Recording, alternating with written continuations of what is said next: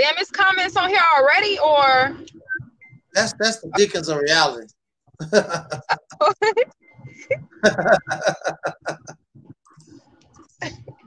don't know how they do it. They always there. I don't know how they do it.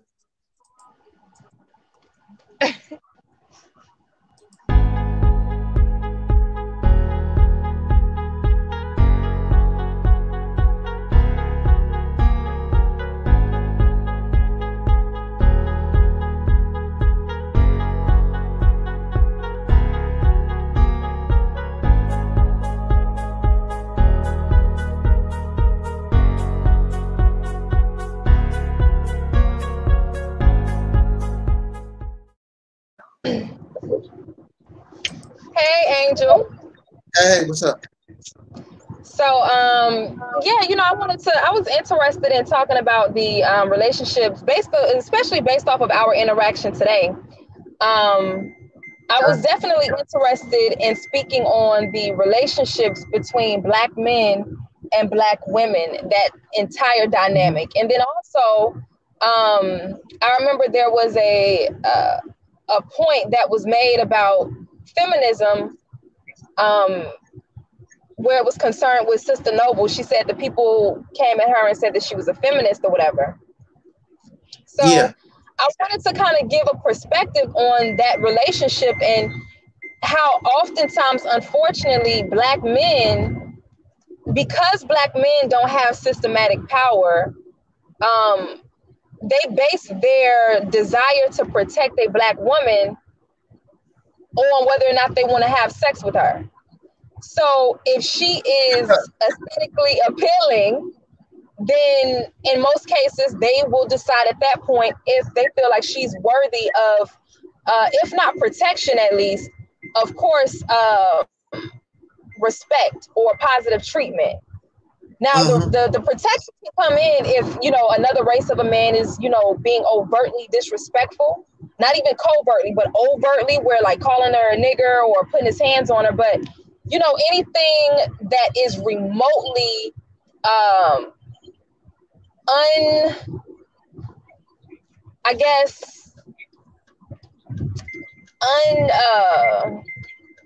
how do you call it when something is not extreme? Now, I'll just say covert.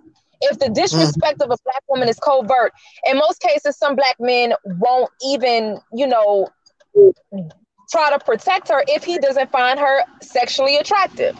Whereas with these other races of men, the protection of the women of their race, when it comes to especially other races of men, is just almost always there.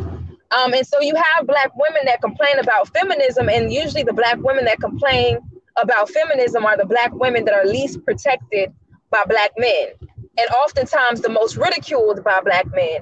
And again, if there's no sexual desire that he has for her in the most minute instance, his protection of her is not warranted.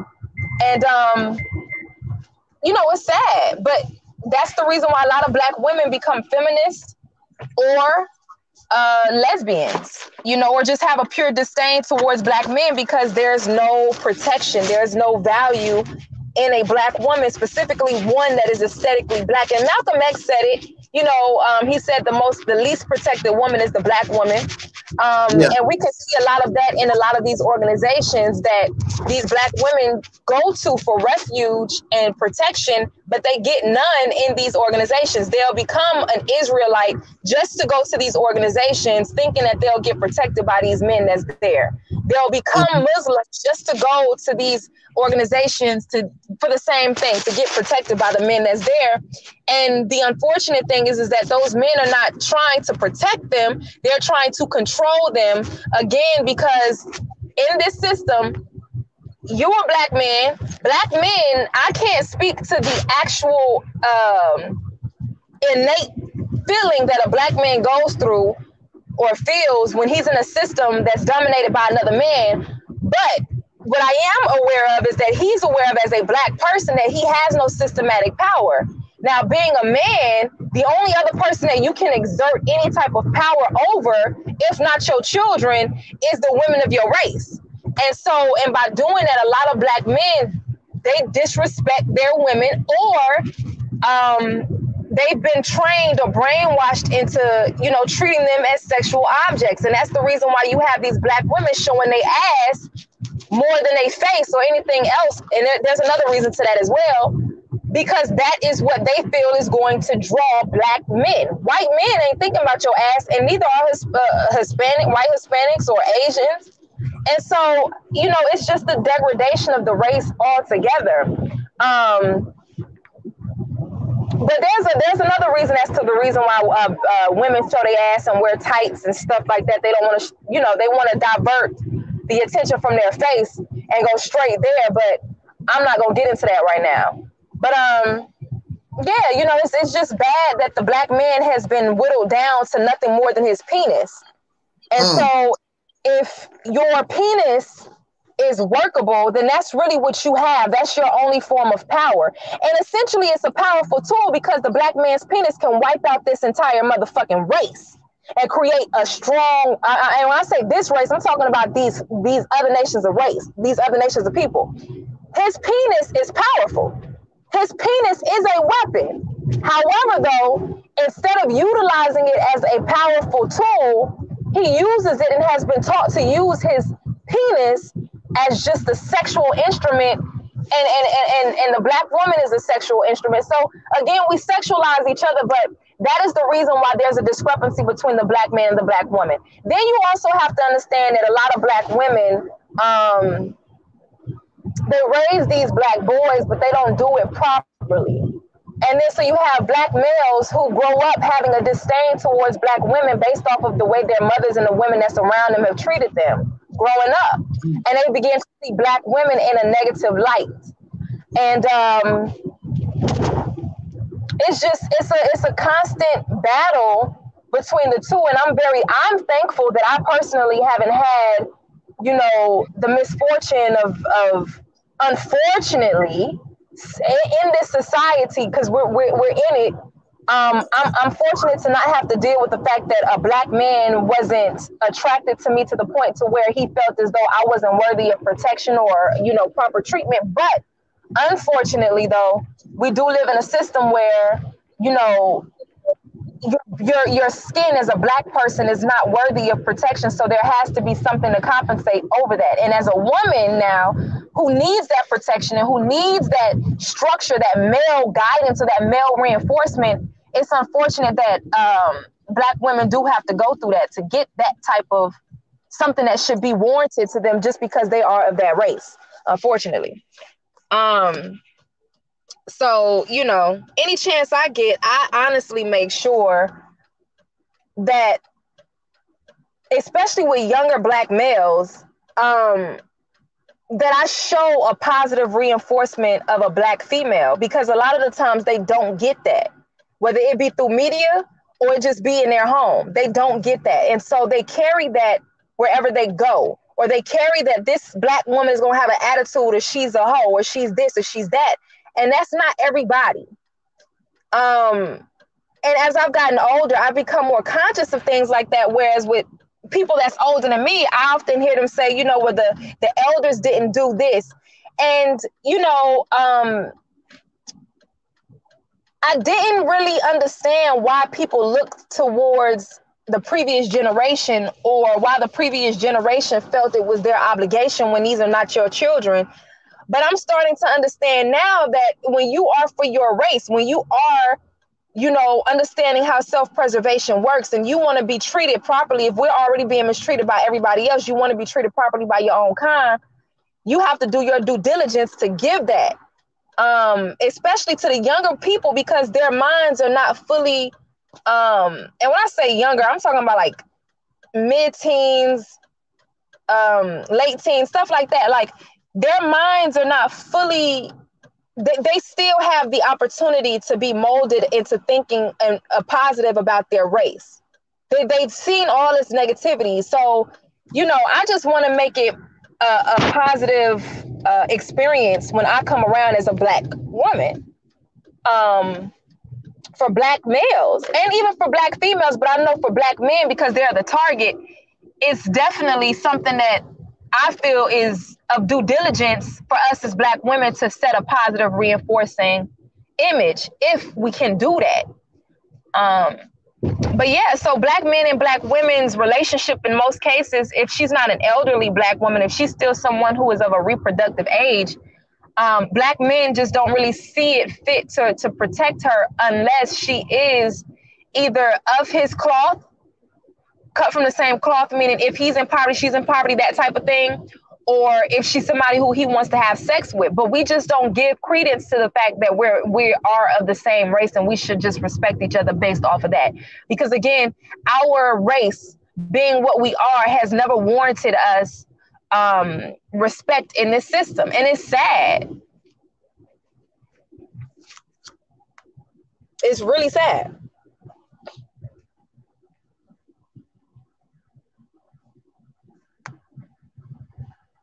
Hold on, Angel, my phone going out.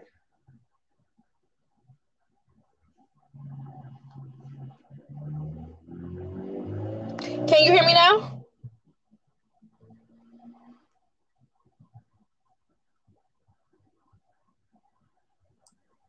Yes, I can hear you. I had my mic on mute. Oh, okay. But I'm glad that you reached out to me to ask me to do this, because I know that you had your own thing going and I had my own thing going. But yeah, so it's really an unfortunate situation. Mm-hmm. It really is very unfortunate. But there's just no respect. Or you have Black men who want to compete with Black women because they themselves want to be a Black woman. So there's just all of these different ailments, mental ailments and emotional ailments that happen. But let me ask you a question. What is the side effects of a Black man having a poor relationship with his mother? Well, I'll tell you this. This kind of conversation I normally don't have. I try to answer and be in the conversation. I really don't. You know, if you ever watched any of my videos, that's relationships, Black men, all that. I don't do. I'd rather leave that. I mean, it's plenty other people that deal with this topic. Well, no, I was surprised that you even reached out about this situation, so I thought that you were, aware. But I mean, I give my 2 cents. I mean, if it's worth anything, and plus I really don't hardly remember because I'm mentally ill and feeble, and you reached out to me, Angel. I had went on about my business, but go ahead. I can't really, I really can't get it together. But join the conversation. The link is in the description box if you want to join the conversation. Jot down your comments and your questions in the chat room, and we'll deal with that. So yeah, come join the conversation. I got a video clip I want you to listen to and give your take on that too. But I'll try to give my 2 cents in on that. Matter of fact, I just lost what the hell I was talking about because I wanted people to join the conversation if they want to. They got the link there. Now, what was it that you wanted me to talk about? Speak on. Well, no, I was saying, what is your take? What is the side effects of a Black man not having a relationship with his mother? Yeah. Well, you see. And when I said, wait a minute, Twin Pyramid, I didn't say broke as far as a person being broke financially. That's petty. When I said old and broken, meaning that a lot of Black men are broken spiritually, and they don't have if they don't have a warrior spirit, if that's just not in them. If they want to pretend like they have a warrior spirit, it's diluted with bullshit and pride, and you ain't gonna get nowhere with that. So when I said broke, I wasn't talking about financially speaking. But go ahead. Yeah. Well, I think that the modern day social media has exposed what the consequences is. because you have people like Tommy Sotomayor that exist, and you have this new person on the scene, this Kevin Samuels person. And when I first came to YouTube, this back and forth between men and women, you know, began. Now, in the world that I come from, I never saw that. And the men that I'm around, I never saw that. When I was growing up, I don't care what these women did to these men. I don't care what their mother was or whatever. You never heard these brothers talk the way they do. Right. Never. I never heard that. I'm not. This whole mindset is foreign to me. You know, you hurt by your mother, so you're gonna come to the internet, and now you hate women. And it's not only your mother; it's women in general. Deity wouldn't go out on a date with me, and I hate women. You know that type of thing. Because you suffer from this low self-esteem, and you want a date with Deity, but you can't get a date, so you will talk about her gender, which is a black woman, and then some raggedy white woman might give you an opportunity, and then look what I got, look what I got. That's what they do here on social media. They're having a problem with the black woman, soul sister, and so what they do, they really don't want. I'm gonna tell you the truth. They really don't want these white women because you really have nothing in common. Right. You really don't, and she's not for you. That's just like a canary trying to connect with a cockatoo. They both birds, but they don't have nothing in common. They're too different. They're different. We're not the same. So they're just trying to find a replacement, and they're angry because if you're satisfied with that Caucasian woman or whatever woman you got, you go to Brazil or wherever you go, got, then be happy with that. Why you got to go get her? Then you want to make videos or whatever and talk about, I went to Brazil. I got this white woman. Why are you doing that? Right. Because, it's just like if you broke up with your boyfriend and he go find a girlfriend as fast as he can. He don't really give a damn who it is. He just want to show you, I don't need you. Look what I got. Look what I got. It's the same concept. So they come here and talk about what I got. If you don't like somebody, if you don't like her, why you keep talking about her like that? It is because they want you. They want you. They like you. They want to be with you. But they don't know how. And then they talk about this two-parent household crap. And if you was raised in a two-parent household, things would be better. How things gonna be better if your father has the same mentality? Just because some of these men are married, Sister Deity, and I think we talked about this before, or maybe with Sister Nova. Just because people are married don't mean they like the person they marry. There's men who don't like women, period. They sneaking around being with men. They don't like women at all, but they putting on this front. There are men who are married that do not like their wife. There are men who are married who don't like their wife or children. They don't like both of them. But this is expected of you in this society. Your father and, many of us, from the old school, you expect your children to be like you, get married, have children, the white picket fence and the dog and things of that nature. A lot of these men don't have feelings for their offspring. They don't have none. That's why it's easy for them to abandon their children. That's deep. They don't have any feelings for the baby. They have been conditioned just to be a breeder. Just find somebody to lay down, show off. Look, I'm dating Deity. Look how good she looked to your boy. And your boys be clapping, they give themselves a thumbs up or whatever, and whatever. And that's what it's all about. You're just a breeder. That mentality, I get tired of blaming certain things for our behavior. But that's the same thing that the slaves did. You know, he wasn't responsible for no children. You know, the cracker took care of him and his wife and his children. He was just a breeder. Right. They get that male buck out there, and he breed with so many females. He really don't know. You know, he don't know who got his children. You know, they just pass them around from female to female. Right. He's a breeder. The same thing they did to dogs.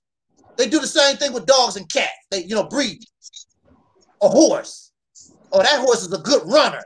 So they take that horse, and people pay for your horse to mate with their female. They did the same thing to us on the slave plantation. We carry these things with us. But my thing is, how long do we blame slavery? Well, see, let me ask you this. And see, I didn't mention slavery, but I'm glad that you brought that up as a point. But my thing is, I do believe that the effects of not having a positive female reinforcement, because Black women are not off the hook. Yeah. I do believe that because we don't have a positive, in some cases where there's not a positive female reinforcement, there is a negative response that Black men have. I'll give you an example. I have been doing an unplanned research study, right? Mm-hmm. Where I've seen how Black males, young Black males, I never understood what the prison to pipeline thing meant. Nobody had ever explained that, or maybe I just wasn't concerned enough to understand what it was, because I saw school as a tool that could bring a person up if they knew how to utilize it, right? So when I heard school to prison pipeline, I never thought I never really delved in it to see what it actually meant or whatever. I just felt like it was just some bullshit, to be honest with you, that people were just saying to sound theoretical and, you know, stuff like that. I had no idea that it was a real thing until recently, right?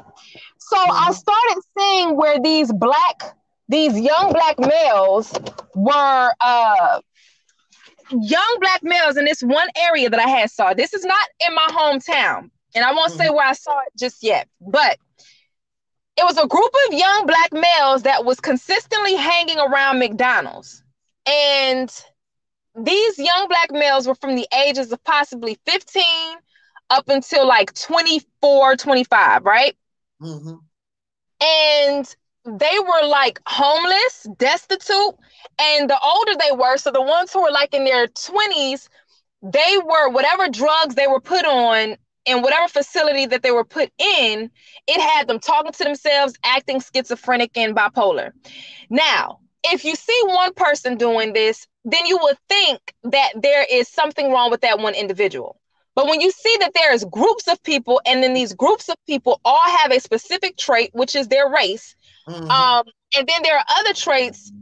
They were attractive. They were Black, attractive, and they were masculine acting boys. They were not effeminate at all, nor were they unattractive. They were what you would consider, or what people would consider, racially productive, racially forward physically. They would be able to produce healthy Black offsprings.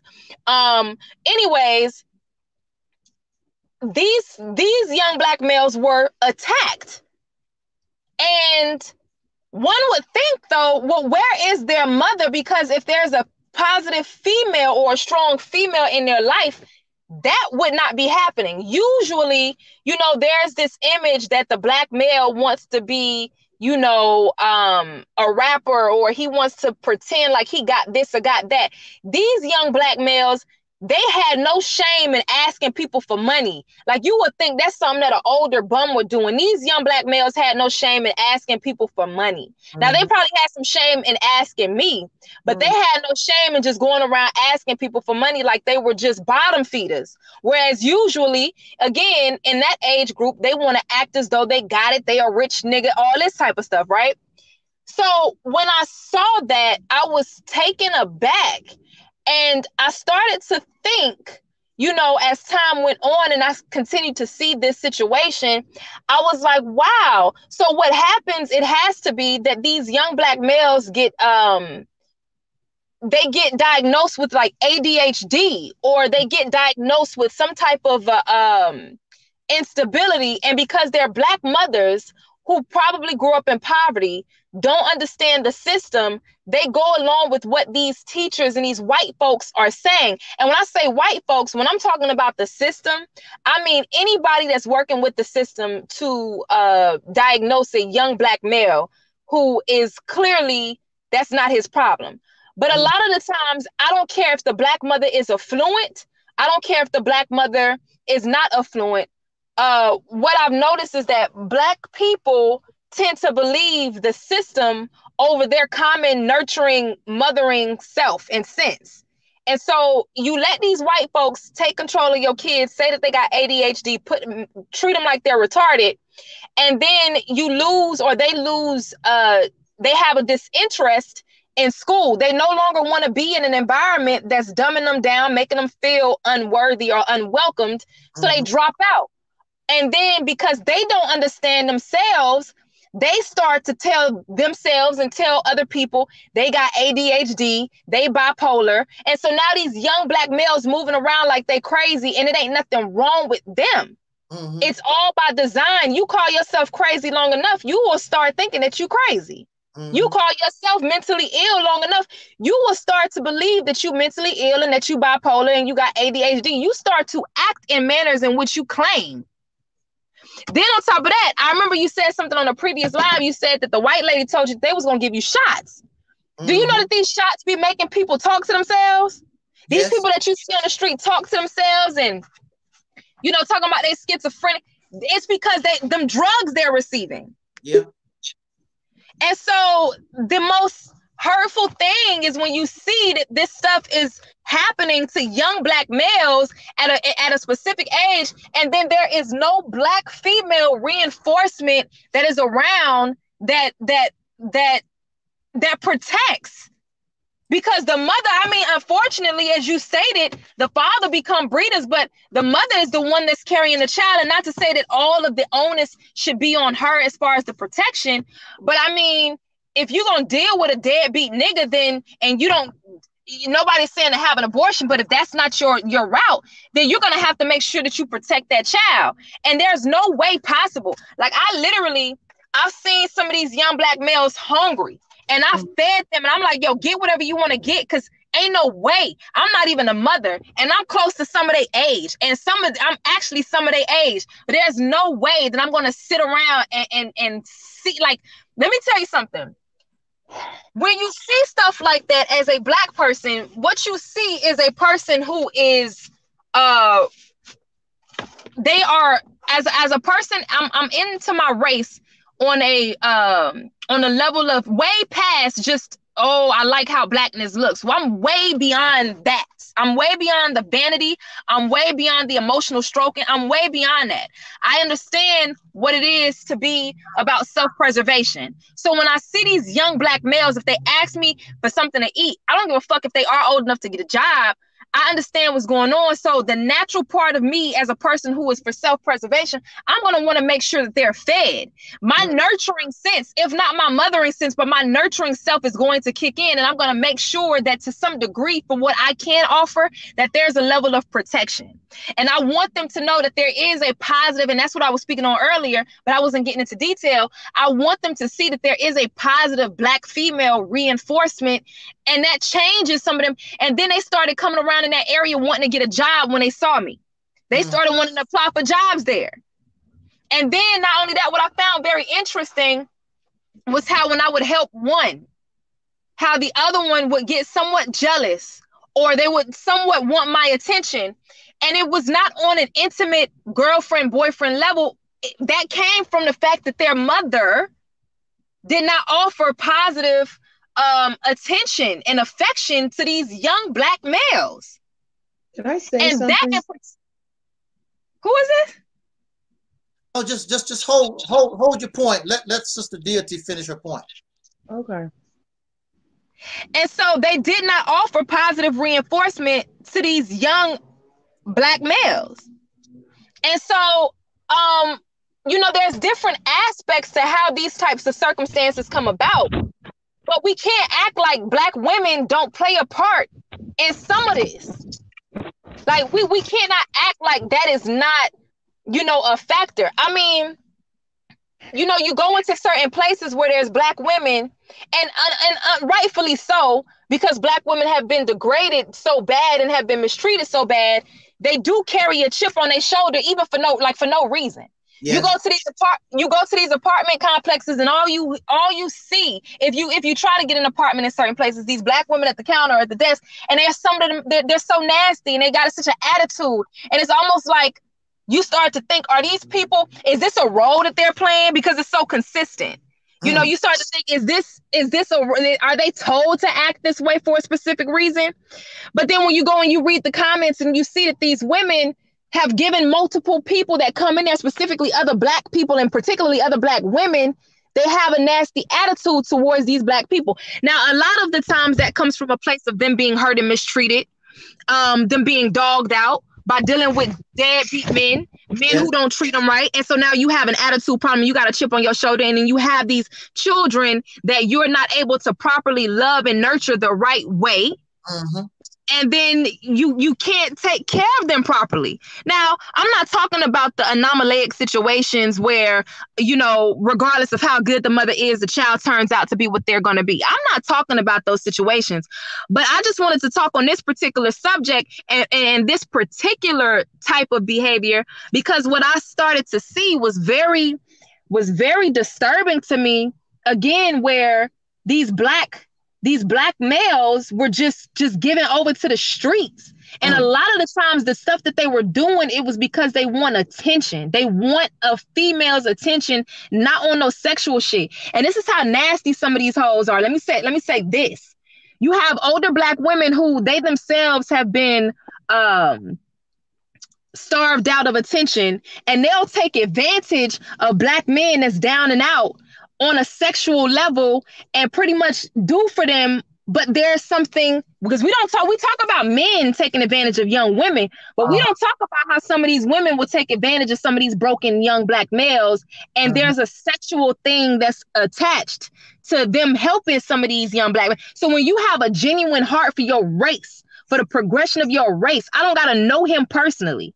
But when you innately understand that a part of him is a part of you, just on a real level, like, and that's not something that a person can teach you. That's not something that you can read in a book. That's something that you got to be tapped into. And so when you understand that, you don't look at it like, okay, I'm going to help you, but there's a catch to it. And that is shocking to a lot of them. You know what I'm saying? Again, we talk about how these men would take advantage of these Black females who, you know, but we don't talk about the other end that often. We don't talk about that a lot. You know what I'm saying? And my thing is, to be honest with you, it's not a lot of Black women that I could talk to on a rational level with a weave in her head anyway. If your hair is relaxed and you got a weave, I don't care what nobody say, that has nothing to do with anything. That has a lot to do with a lot. Mm-hmm. The very minuscule things have a lot to do with a lot. Because how you see yourself and how you treat yourself is how you're going to treat somebody else. You can't tell me nothing righteous when you ain't doing and living that way, if you ain't treating yourself that way.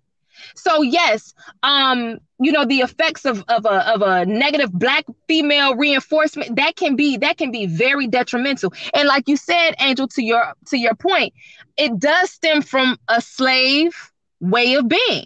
You know, if you hate certain things about yourself, anything that's reflective of you, even if these people are not related to you, you're going to have that same hatred towards them. So just imagine if that same being came from your body, how nasty you will treat that child. Wow. Well, I tell you, and that's part of I don't talk about it because, you know, it's a lot of things I really don't talk about it, but this conversation is part of what we call the Mississippi campaign, because in order for us, I mean, to take control of a state, that's really the easy part. To maintain that state as a whole different ball game, and we have to have a whole different type of mindset. And this issue between Black men and women, this issue of even our humanity, it has to be dealt with. You got to talk about this. There's no doubt about it. So this is a conversation. You know, I talked about it a little bit, but you know, our condition, you know, I don't like to see brothers like that. Sister Nova is probably one of the most charitable people I ever been around. She can't help, you know, when there's people on the street and they might want to use your money, you know, for crack cocaine, who knows? But she can't help. She wants to give to, you know, to our people out there. She can't help it. She wants. Let me tell you something, and I'm gonna pass the mic to the other person. Okay. So I've given to this person, and I saw that they got food with it. There was no doubt about that. They got their food, and that literally, at first, when this person asked me the first time around, I was like, "Yo, I'm busy. Leave me alone." Right. And then it was a consistent thing, and they tried to hide. Whenever they would see me, they would try to hide that. Right. And so it was just one day while they thought that I was busy, where I saw what they were doing, and they went and took this older guy gave this person, this young black male, $2, and he went and got some food with it, and that like literally crushed me.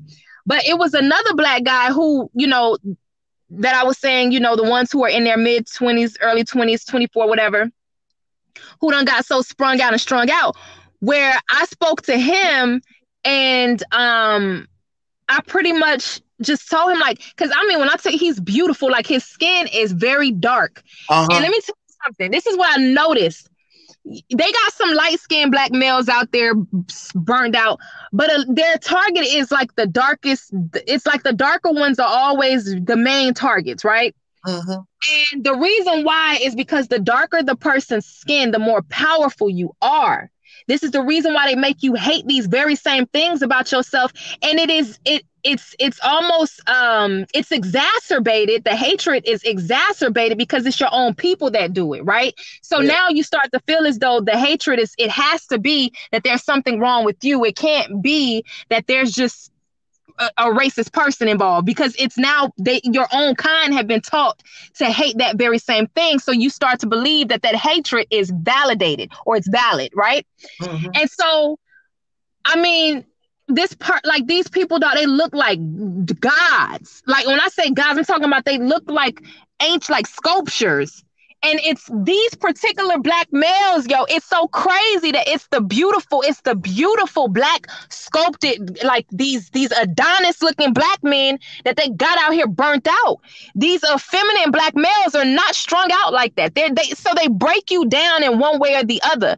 And my thing is, there's no way that I would allow myself to have that much hatred towards a person of my race, to where I couldn't even want to feed them, or I wouldn't even want to talk to them, especially when they're young. Like, there's no way. And I see older blacks who have been indoctrinated to look down on their own, especially in certain parts of the world. You'll see black people start to take on ways and mannerisms of white folks. I had never seen certain things until I had went to Georgia, as far as when it comes to how blacks treat other blacks. So, like, for instance, you know, you have black people that'll look at other black people in disgust or in disdain, and that's how white folks look at them. And so they'll pick up those same mannerisms, and it's usually older blacks. And I'd be like, what the fuck is wrong with these people? But you will never see me turn my nose up to no young black person who's strung out or sprung out like that, because I know exactly, now I know more than ever where it comes from. It is intentional.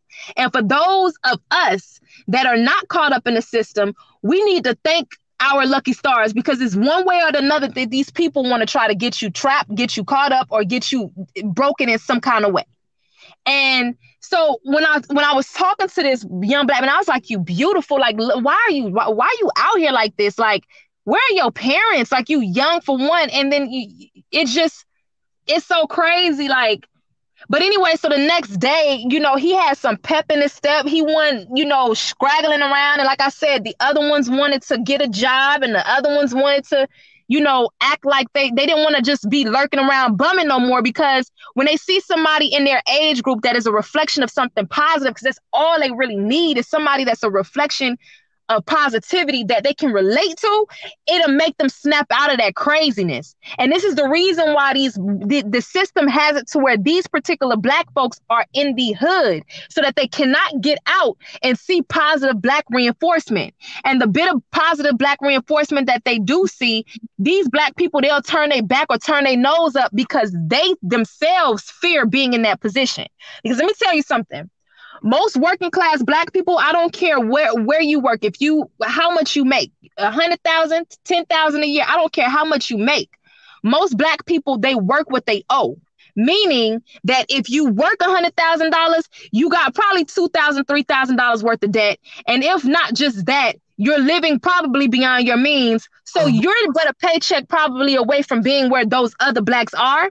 And the reason why Black people can be so nasty and negative towards Black people that's at the bottom like that, because they see themselves being there and they resent that they are almost there. They resent and they fear that they're a check away from that. So they feel like if they get too close to that, that too can be them. And they'll try their best to lie to themselves that they're better than this. But you a check or you a broken heart away from being where these people are. And when you understand the system and how it's played against you, when you understand that, you don't put yourself, you just don't look down on your own people. Like you know the truth and you are not caught up in that matrix. So you don't see it as like, if I'm nice to these people, if I talk to these people, that people are going to assume that I'm this, or it's crazy. Man, oh man, you said a mouthful. We're going to go ahead and pass the mic to our guest here, Tasha. Tasha, welcome to the Realist Temple on Earth. What you got to say? I don't even know if I should say anything because I feel like I want to go in and go in deep and go in bad. What do you? By the way, I'm can I call you Temple? What should I call you, by the way? Angel. You can call me Angel. Okay, Angel. Thank you. You're welcome. This is all around a mess. It's a disturbing, despicable mess. I wouldn't dare compare, considering what it is that I know, the suffrage of these Black males compared to the suffrage of the Black females, starting in the household, the neighborhood, the block. See, everybody's getting that work. In fact, I'm willing to say that a lot of these females get it the worst. A lot of what Black women suffer from is PTSD. The #1 raped woman in America, beat, kidnapped, murdered, human trafficked. She's #1 for all of that. There's nothing done to counteract that at all. Even down to their look, the perms, the bundles, the weaves. My God, I wear my natural. I'm insulted on a regular basis by Black people. No one else would dare say a thing to me by Black people themselves. So I had to persevere the people to get to who and what I was. I had to, put them in their proper place in order to get to me. Okay, so we're going to sit here. I can sit up and explain, but I won't. The layout and the booby trap of what happens to these young girls in the households by their mothers, what the Black mother does to her daughter compared to what she does to her son, put him out, set him up for a life of tyranny and pain, set her daughter up to make an early mistake, usually a baby. Yeah, that happens more often. There's always somebody I find willing to help the Black man, and they promote his struggles, his pain. Okay, but not that of the innocent Black girl. So I can understand their energy and attitude that may come across negative, considering the people are, dare I say, pro-Black male. Pro-Black male. We've seen it in front of the world. George Floyd versus what's her name? Breonna Taylor. So all of this is indeed repulsive and despicable. It's an embarrassment, and the universe is going to handle all of this accordingly. That's what's going to happen, whether we like it or not. We've had enough time to get our act together. It has not happened. Everybody wants to see what they want to see, but all of it is being handled, as we can clearly see. So go ahead, Angel. Were you going to say something? Or ask me something? No, I mean, go ahead. Well, I'll go ahead. I'll go ahead. So let me. No, that's not me. This is Deity talking right now. So let me say this to that. One of the things that I find very problematic is not speaking on you in particular, but I find it very problematic when Black women hold white women talking points. I'm not a feminist, nor am I against Black men, or am I pro-Black woman. I'm not talking about you. Let me finish. Hold on. Let me finish. Let me finish. I want to talk about you. That's the reason why I laid it out, because I know how some of y'all get. Okay, so relax. So what I was saying was, I'm not talking.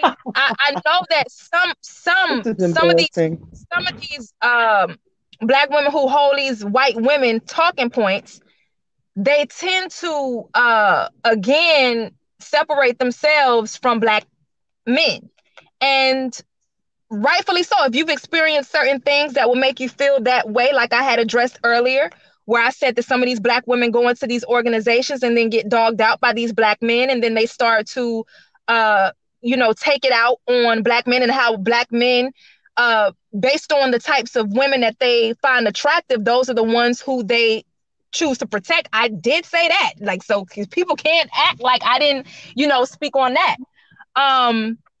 But the problem is not so much just that. We can't just harp on that.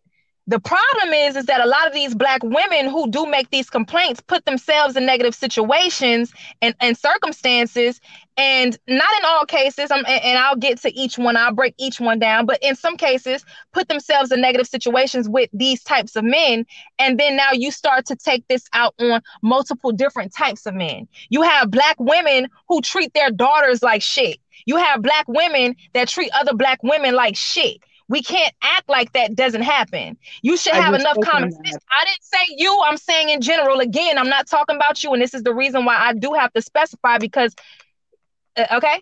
So what I'm saying is that this happens where Black women treat other Black women like shit. There's no excuse for the reason why the Black woman at the call center or at the front desk of any office should treat her own kind nasty. Nor is it an excuse for a Black man to do it.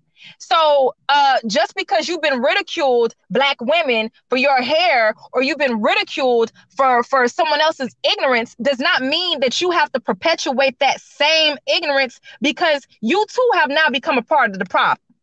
Okay? Like, so the thing is that I don't know who gets, help more. I haven't surveyed who gets help more, whether it's the Black male or the Black Angel. What?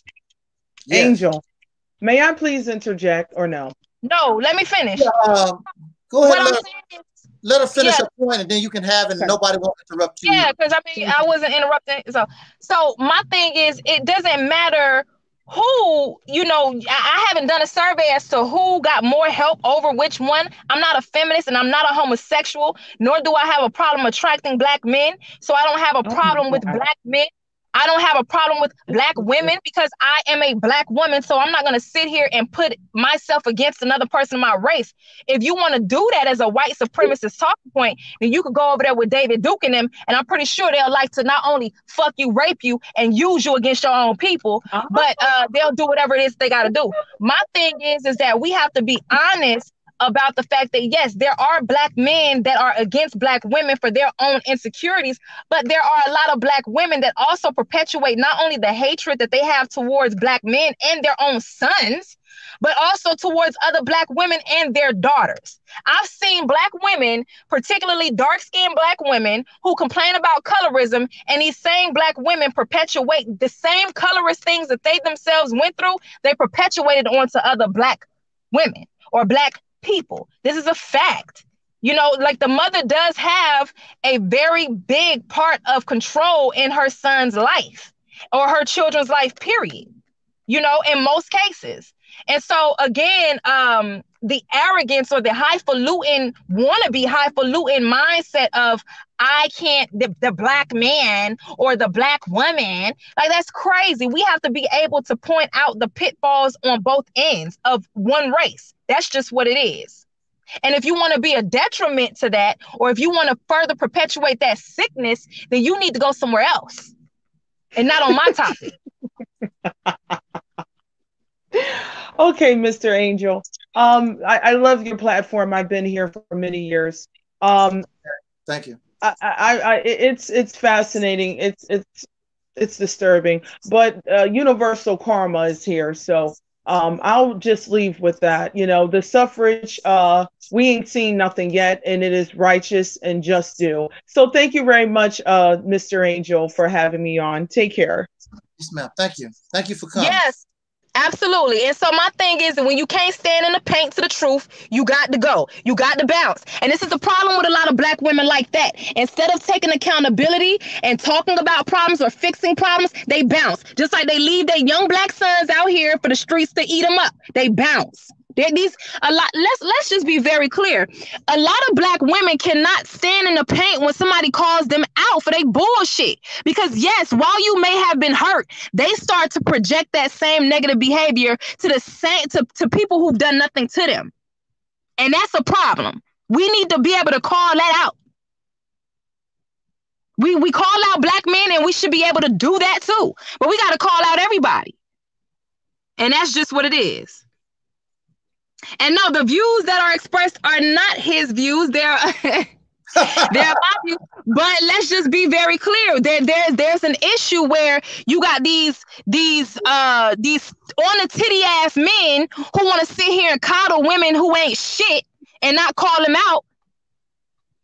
You know, and then on the other end, you got these women haters who want to bash them. So the titty coddling men, they make it to where these women cannot take any type of interjection to their behavior or any type of ridicule, or not even ridicule per se, but any type of commentary that's going to, you know, check their behavior in a positive manner, right? But then you got the bashing, the male bashing, the female bashers, who they go so hard to where it make it look like these men who still on these women's titties, like they have a reason to protect bullshit women. And that's a problem. These niggas don't know how to differentiate an argumentative female from a passionate female. They are just as sick as these women who raised them. There's a difference. You know what I'm saying? Being an argumentative black woman, being a pacifying black woman to bullshit does not make you strong, does not make you, you know, our perceptions of ourselves in a righteous manner as black people is skewed badly. Wow. So my thing is, at the end of the day, you know, you come on here with your white woman talking points, because I could tell it's in a person's spirit when they sound a certain way. I know where she's coming from. Excuse me. Hold on, let me say this. Excuse me. So you are talking but you jumped out. You jumped out. You jumped out. I'm talking to you now. Do I know yes, I'm you? talking to no, you I now. had to come back because when I left, that's when you really started talking. So you are talking to me, correct? You are talking to me and about me, right? You heard what I said. Now you go ahead and you make your response. So all of that, I'm not talking to you. The games that you're playing. See, I left like a lady because I don't want to engage with another supposed black woman in that manner. But of course, you don't understand the concept of having dignity. Black woman. So therefore, you're not a black woman. You're doing what you're claiming everyone else does, such as the racist or even ignorant black women or ignorant black men. You're not a black woman. I didn't even engage with you. Excuse me. I didn't even engage with you. I didn't even get a chance to really engage with you. I heard what you were. I knew what you were doing. So I exited stage left. And that's your time to shine, Big Mama. I'm not that one. Trust me. I'm not that one. All right, so check this out. When you did all your little laughing and all of what you were doing, come on, listen. I don't play the little white. Listen, hold up. I don't play white women games with a black woman. I don't play white women games with a black woman. You're a problem. You're a problem. The same women that you talk about. You are the same women that you talk about. You are. Everybody just problem. At least any high-functioning, high-intelligent person, you are exactly who you're talking about. But like I said, I didn't use any profanity. I didn't come at you any kind of way. I addressed the talking points, and you can't even do that. You can't even do that, Mama. Big Mama, you're big and you're domineering. You're big, you're masculine and domineering, and there's no justification for that, Big Mama. I'm not that one. What you want, but you gonna show respect though. So you know who's the big mama, okay? You know who's the big mama, okay? So stay in your place, little mama. Little mama. The ones who need to respect you, because I don't hear anything worth respecting. I didn't disrespect you, big mama, but it's just what you come from. You're used to being domineering and castrating. You're used to being domineering and castrating. You are. You're just like them. You're just like them. It's the same. You're erratic. Now you want to switch it up because I got with your ass. Oh, you're emotional and erratic. You're just like the rest of these white. You have embodied black male and black woman dysfunction. You have embodied the black male and the black woman's dysfunction. You are it, big mama. You are it. You are it, girl. There's nothing righteous, clean, or honorable about you. You have no right to speak. No right at all. And the orderly, functional black men and black women need to get you together and your kind. And it's going to happen. Universally so. You are the problem. It's your psychosis. You're not the answer, big mama. And that's the problem with those like you. You think you're the answer, huh? You think you're doing something because you done fed somebody and gave them $2? It's far more deeper and bigger than that, big girl. It's way more bigger and deeper than that. You understand? Oh, okay. So are you done cooning? Are you done being a coon? Are you done being a mammy coon? Magically, everybody, magically, everyone, I'm a coon. Are you done being a coon? No one has heard my real talking points. No one has really addressed, has not heard me. Do you hear what I'm dealing with? Do you hear what anyone is dealing with? And now she's like this on the internet with a woman she doesn't know. What is she doing in everyday society? Delusional. Are you done being a coon? You're the problem. And then when it comes down to the problematic individuals who have kept us back, it's you and your kind and your tribe. It's you. It's you. You're an argumentative black hood rat. You're trying to do what the black woman does with the church, with the black woman. You're an argumentative black woman. You're trying to throw everybody off from knowing your wicked, evil deeds, big girl. You're an argumentative black trash. Anybody knows with any amount of intelligence, you bully the people. You bully the people. Now bully me. Bully me. Bully me. Listen. Them white women that got you when you want to be a white woman. You are good to no one. And the thing is, in the weakened mental and spiritual state of the black men, they'll fall for your bullshit. I'm not. They'll fall for it. They'll fall for it. You haven't talked on the topic. You women like you work the black men's mental over just like the slave master. It has never changed. It just changed form. You women like yourself, manipulative, wicked, deceitful women like yourself with alternative motives that are very obvious, you work the black man's brain like putty. And what they are right now, you love it. You love it because you think that somehow, some way you're going to fucking persevere and outshine them. You want to seem like you're outshining them and yeah, that's what I thought. Yeah. You want to be a white woman so bad. You are such a coon. You hate yourself. You want to be a white woman so bad. Anyone that hears her calling me a coon, I'm not co-signing white supremacy. I'm not co-signing anything. So once again, go ahead, Angel. Yeah, look, we need to slow this down here. Please control her. I'm not going to try to control her. She needs to be controlled. I want to say this to you, Deity. Just because somebody don't view the world the way you do, don't make them a coon. No, this lady was sitting here going off on me, and you think I won't say anything back? I did not go off on you. When I went back to listen to the show, you were talking about me. So do not sit here and lie. Do not sit here and lie. You're a liar. Everyone heard it. And that's when I came back, because I was going to go back just to listen once I heard what he had up here. And it's no disrespect to Mr. Angel.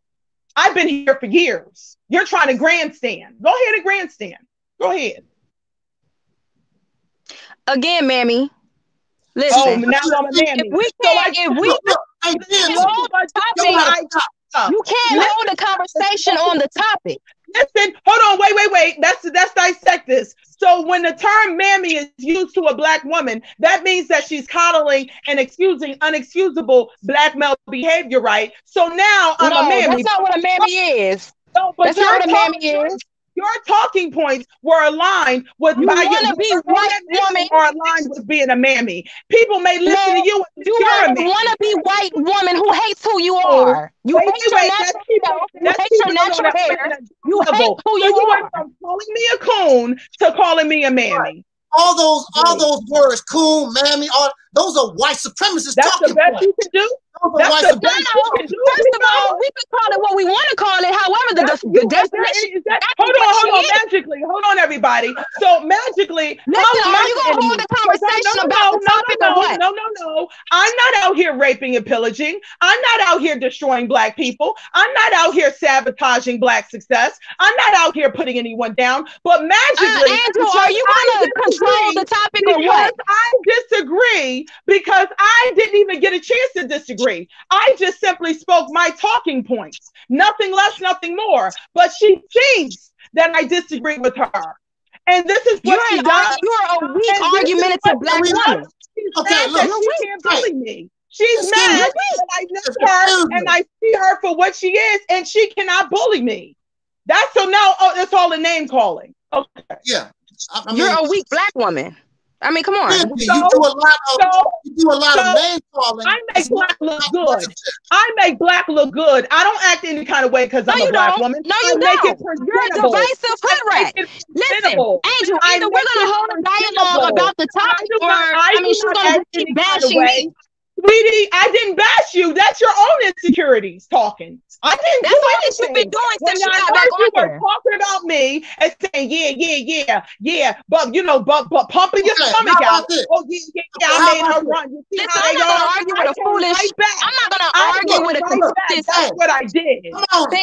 This is contentious argument. Go ahead, Angel. You're the problem. You are the best example of what is wrong because y'all talk one way and then the real you comes out towards your people because you ain't doing this to Becky or motherfucking Samantha or goddamn Billy Bob or any of them. You preserve that wicked energy for other black people. You, baby girl, are the problem, and you know you are. You ain't throwing nobody off with your talking points and your fake concern. You are the problem. Sister Tasha. Okay, Deity, Sister Tasha, let's take a break and let's cool this thing down here. Let's take a few minutes. I want to play this video by this brother here, and because I really would like to get everybody's comment on what this this brother is talking about. That'll give us a little time to cool down and jump up. Well, listen, Angel, I'm cool. I'm not a contentious black woman. I'm not going to argue with this thing.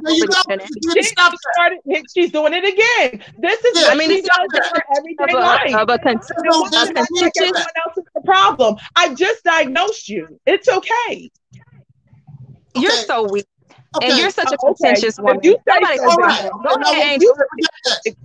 Play the video, Angel. Okay, let's chill out. Let's chill out and then try to get ourselves together here. Let me now this fella here. I want to see what y'all think about him. Let me play the video. Oh boy, not Nature Boy. Yeah. Oh my God.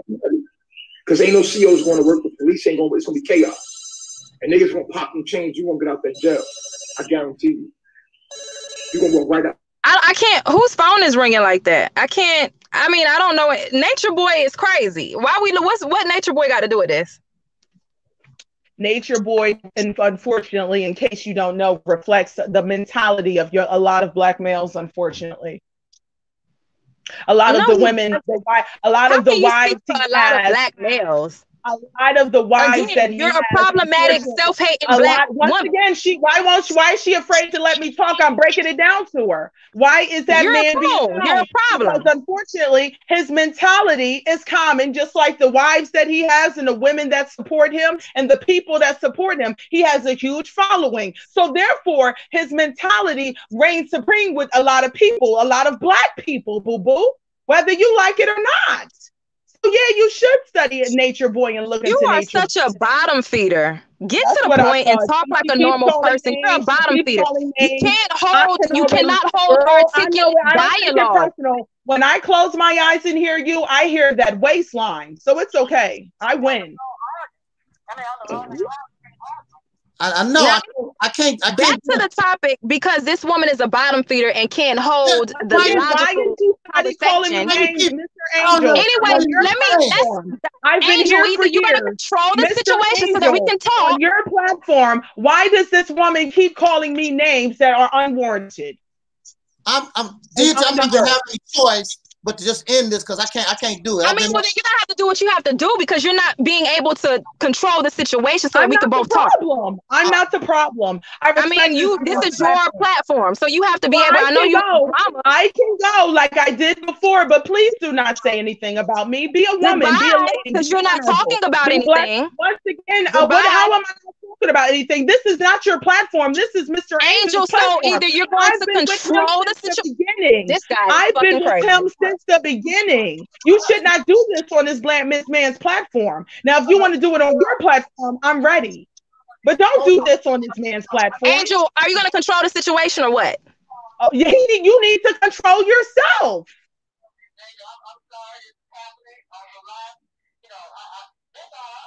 Well, yeah. So,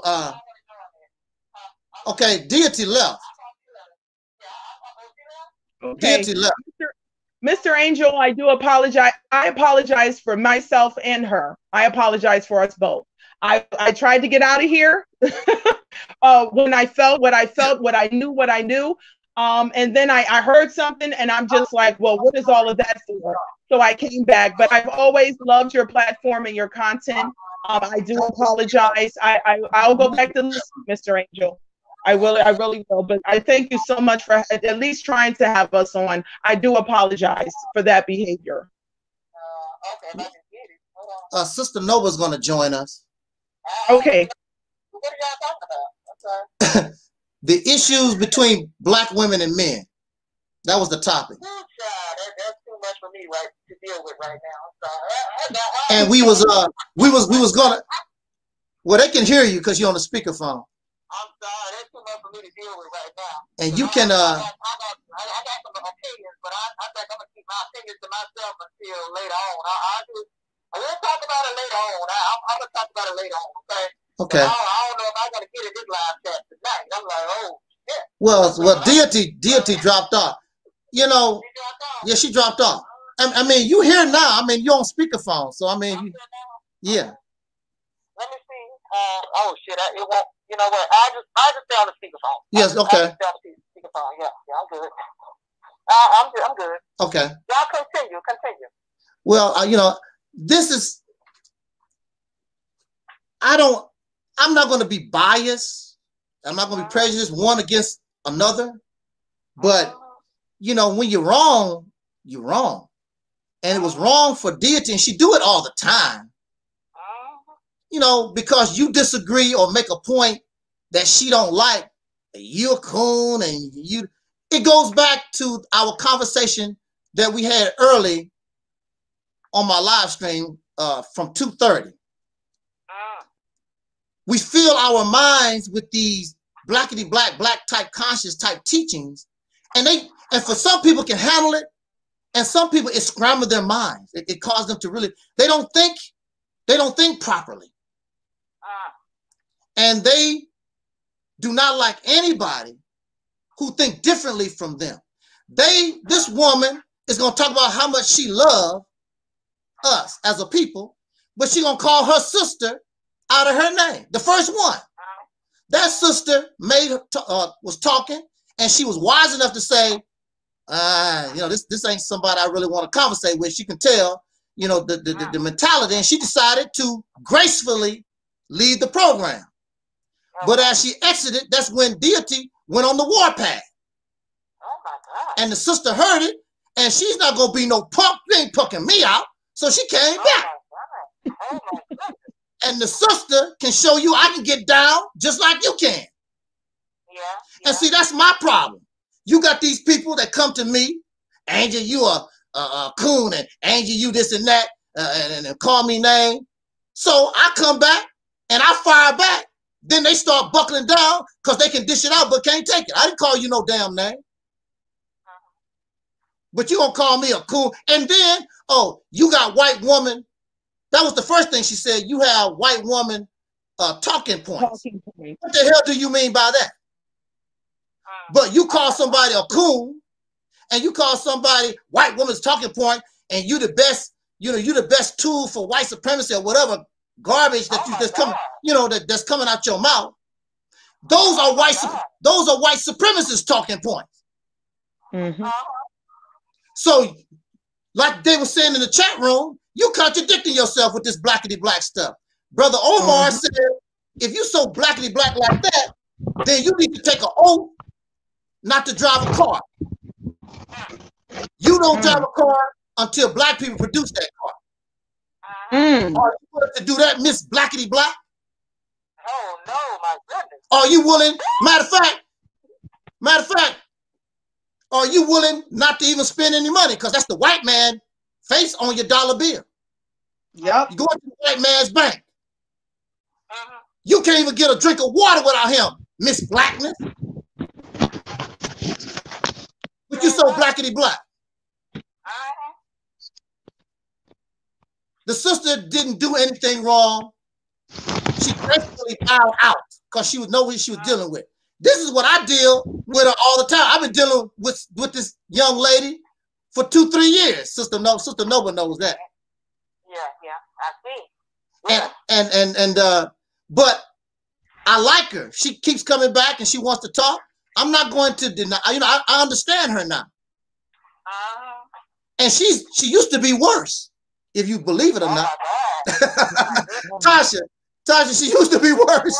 I can't believe. Oh my goodness. I don't know if you can imagine that or not. But my goodness. And now look, and this is the thing about it. Some people may, and the sister is, she got that fire, but it's negative. It's negative fire. I see it. It's yellow fire. Anybody? I already experienced it. Yeah. Anybody that deal with fire know that fire has to burn blue. If it burns yellow and black, it's toxic. Yeah. She's fiery, but she's toxic. Because she tell you that I love you, and she talk about how bad I talk about black people. You don't hear me calling black people coons and sambos and all these other different things.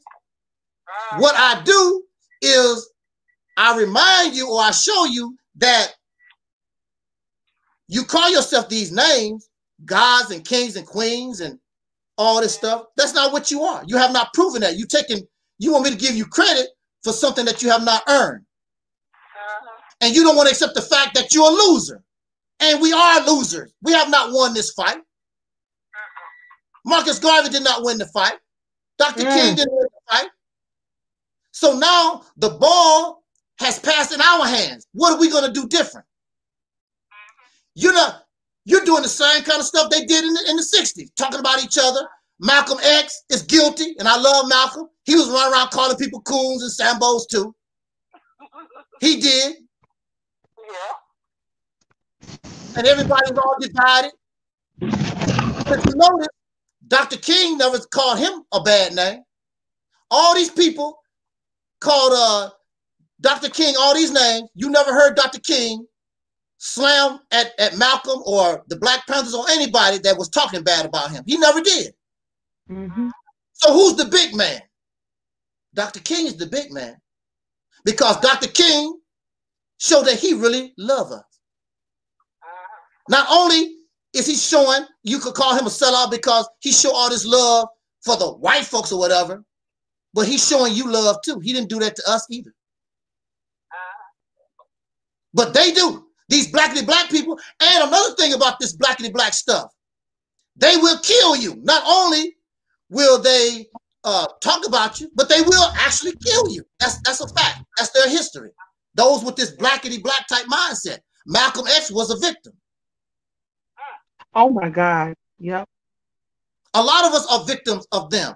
Yahweh Ben Yahweh in Florida went to jail. His people run around murdering people because he wanted their property and he wanted the black people to praise him.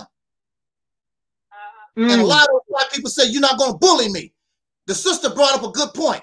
See, she using bullying tactics. You're going to believe what I said, so she's going to raise her voice, and that's bullying tactics.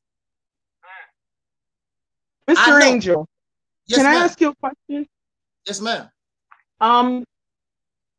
Do you think that the reason why a lot of these people go, as you say, the blackity black route is because they're trying to counteract that deep, dark, psychotic hatred that they actually have for black? They're trying their best to throw that, in fact, off, which shows, you know, which is the reason why they contradict themselves and their actions don't add up to their words. Do you think that it's a form of psychosis? You know, I'm gonna tell you this.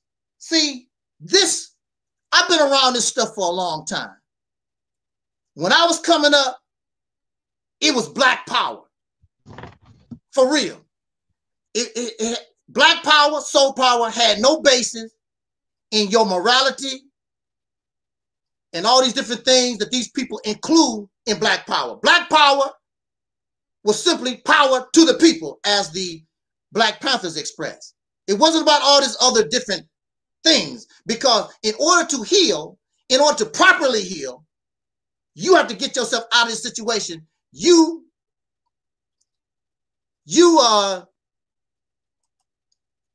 have to take yourselves out of this environment in order to properly heal. There are certain things that you can do, but as long as we're in this cesspool, we got to do, you know, find other ways of trying to deal with that. And that's what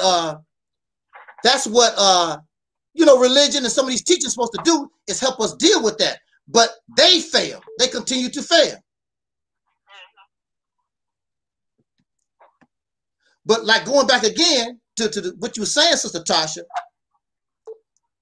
many of these persons in 2021, this idea of black power has changed more than just being a revolutionary activity. And Malcolm X did not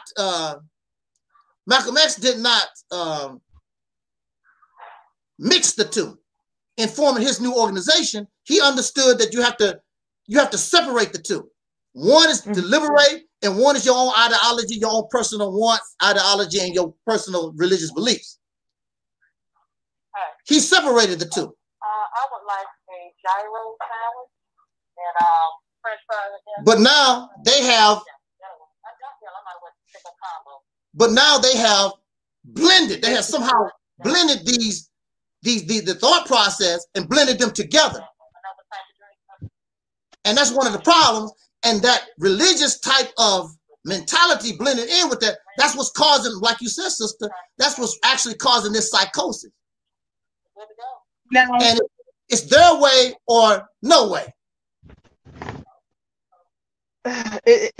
Is it fair to say that that they want to like produce their own black, their own definition of it?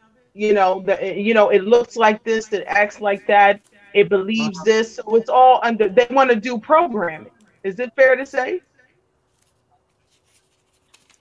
What's that again, sister? How did you say? I said, is all of that ultimately the mentality is to produce and create their own black, a new black, which is, it looks like this, it acts like this, it thinks like this. You know what I mean? It's all under yet another program that they have in mind when it comes to black people.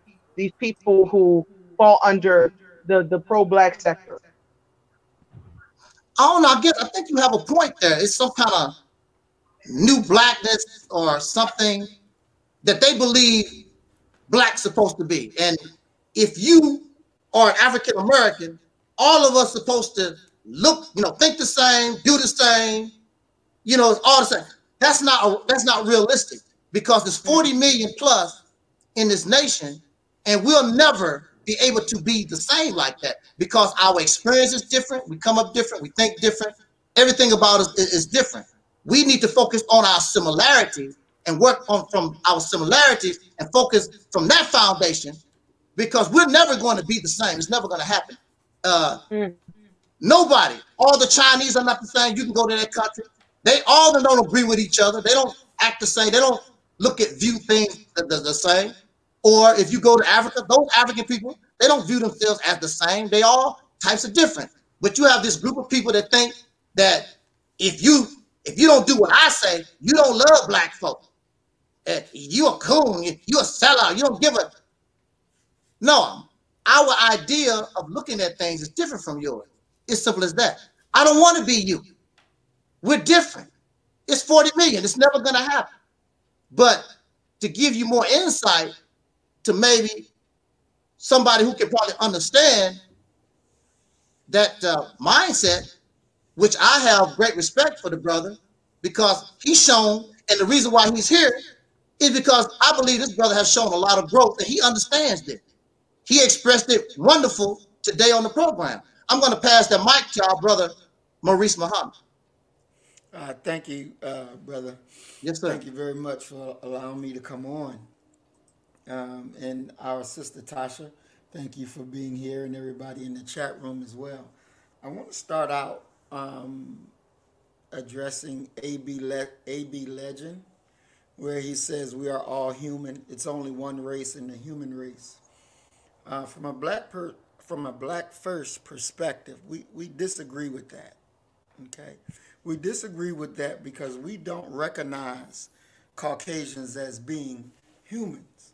Their actions does not signify the actions of a human being. So based on that, we don't agree with that. Now, with our sister and the way she dealt with the issue, Tasha, I don't know what your positioning is, but just listening to you, myself, I would not think that you really you seem like more like an integrationalist, and those of us that's in the black first, we don't believe in integration. So if you're coming along in that manner, right, then the coon word, the other words, they're going to come up. So I think for me, in order for me to properly deal with you, what is your political philosophy when it comes to black people and what we should be?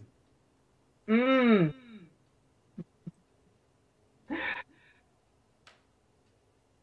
be honest with you, I don't know anymore. I don't know anymore. Looking at the facts, being realistic, knowing reality, I don't know anymore. Okay, well let's break this down a little bit. When you say knowing reality, what do you mean when you say that? What do you mean by that? Of looking at the people, the mentality, the actions, the actions that are taken day to day against each other. I don't know anymore. And are you specifically looking at the mentality of black people, white people, or all people? All people, everybody. But with me being a black woman, of course, black people. But I study and analyze everyone. Okay.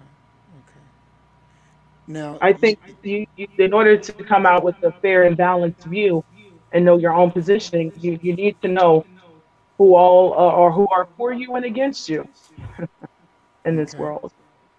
And do you believe that white people, and we're talking as a whole and not individual, but do you believe that white people have best interests for you? No. Okay. And can I be fair and honest? Yes, ma'am. I don't think black people do either. Okay. And do you think that the black people who don't have good interests, for you, do you think that that is because of systematic things, or do you believe, that's just innate with them? That's their nature. I think it's in certain individuals. It's in their individual nature. As far as black people, you think is in black people's individual nature, not Yes. to okay. And you think, has that always been that way in your understanding? I think it goes back before the plantation. Okay, so it goes back to slavery. Before slavery. If we were the first on the planet, then we had these type of individuals amongst us. We ended up in bondage because of them, in my opinion. Okay, so the black people that's in America, right, that were slaves, that our ancestors that were slaves, those are the ones that were victims, correct? Because the Africans on the continent helped the white people get them for us to be forced here. So those that are here are victims, right? Yes, sir. Okay, all right. And so their mentality, their culture, everything comes from not what's before slavery, but it comes from everything after slavery. Would you agree? I don't know if I should agree with that. I don't feel comfortable agreeing with that. Okay, can you show me why that statement that I made would not be a true statement? No, I'm not saying it's not true. Saying that I don't feel comfortable agreeing with that because I think it's far more comfortable. Because I believe it's a spiritual component here that we're dealing with. Even if it's spiritual, because I agree with you. I think it is a spiritual component. But where did we get our religion from? Where did we get that from? Slavery. Exactly. So when you're looking at black people here in America, and I have to separate them from the blacks over on the continent because their experience was not our experience. There's no people on this planet that went through what we went through. You have the Africans that were taken from Africa and went to Brazil. Now, they was in slavery 100 years after we were free. But their condition in Brazil is not like our condition. Okay? The same the things we went through and how these white folks did us, those in Brazil did not do their Africans the same way. Okay? If you read the report on the study of the Negro family, it talks about slavery and what they did to us and how it was the most brutal system on the planet. And this is white folks talking about what they did to us. Okay? So, what I'm trying to get you to understand is that our problems is, yes, it is a spiritual. Yes, it is a physical. Yes, it is a mental. But it all has their roots in the slavery. Right? That's the heart of it. That's why we teach the greatest word to define America is nigger. The greatest word to define America is nigger. Because he took a people. He took a good people and brung them here, stripped them of their name, their culture, their religion, made them call him Massa. When they made the God to recognize them as God. So when you do something to white people, you doing something to God's people. So yeah, our spirit, our physical, our mental, they completely destroyed us. Completely. So when we understand that we're trying to now make it over again, we got to be reborn. We got to be rebuilt. And when we look at black power, we know that Richard Nixon, when he was president, he embraced black power. He embraced it. Did you know that? Yes. Okay. So when they ask him, you believe in black power? And he says, oh yeah, I believe in black power. But what does black power mean to white people who are capitalists? And what does black power mean to Stokely Carmichael, who came up with the phrase? What does black power mean to the individual black man and woman that's on the street suffering? See, the Black Panthers were integrationists. Did you know that? No. Yes, they were. They didn't believe in a society only for blacks, I'm sorry. They were integrationists.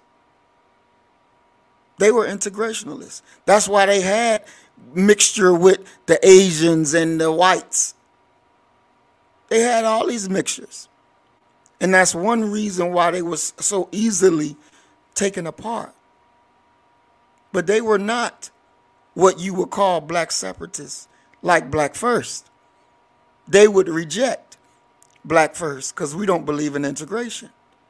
Why don't we believe in integration?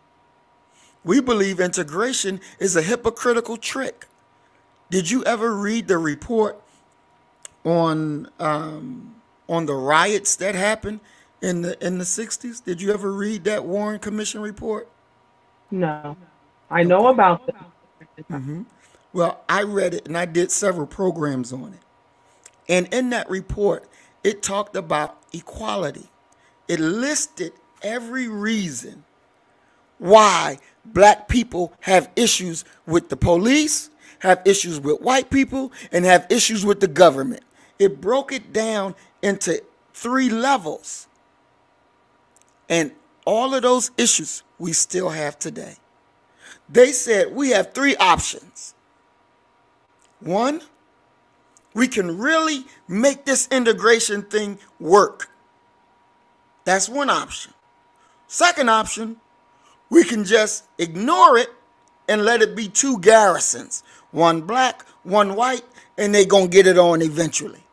He said, or we can do the third option. We can lessen the tension in the black community by letting more of them out to build a stable middle class.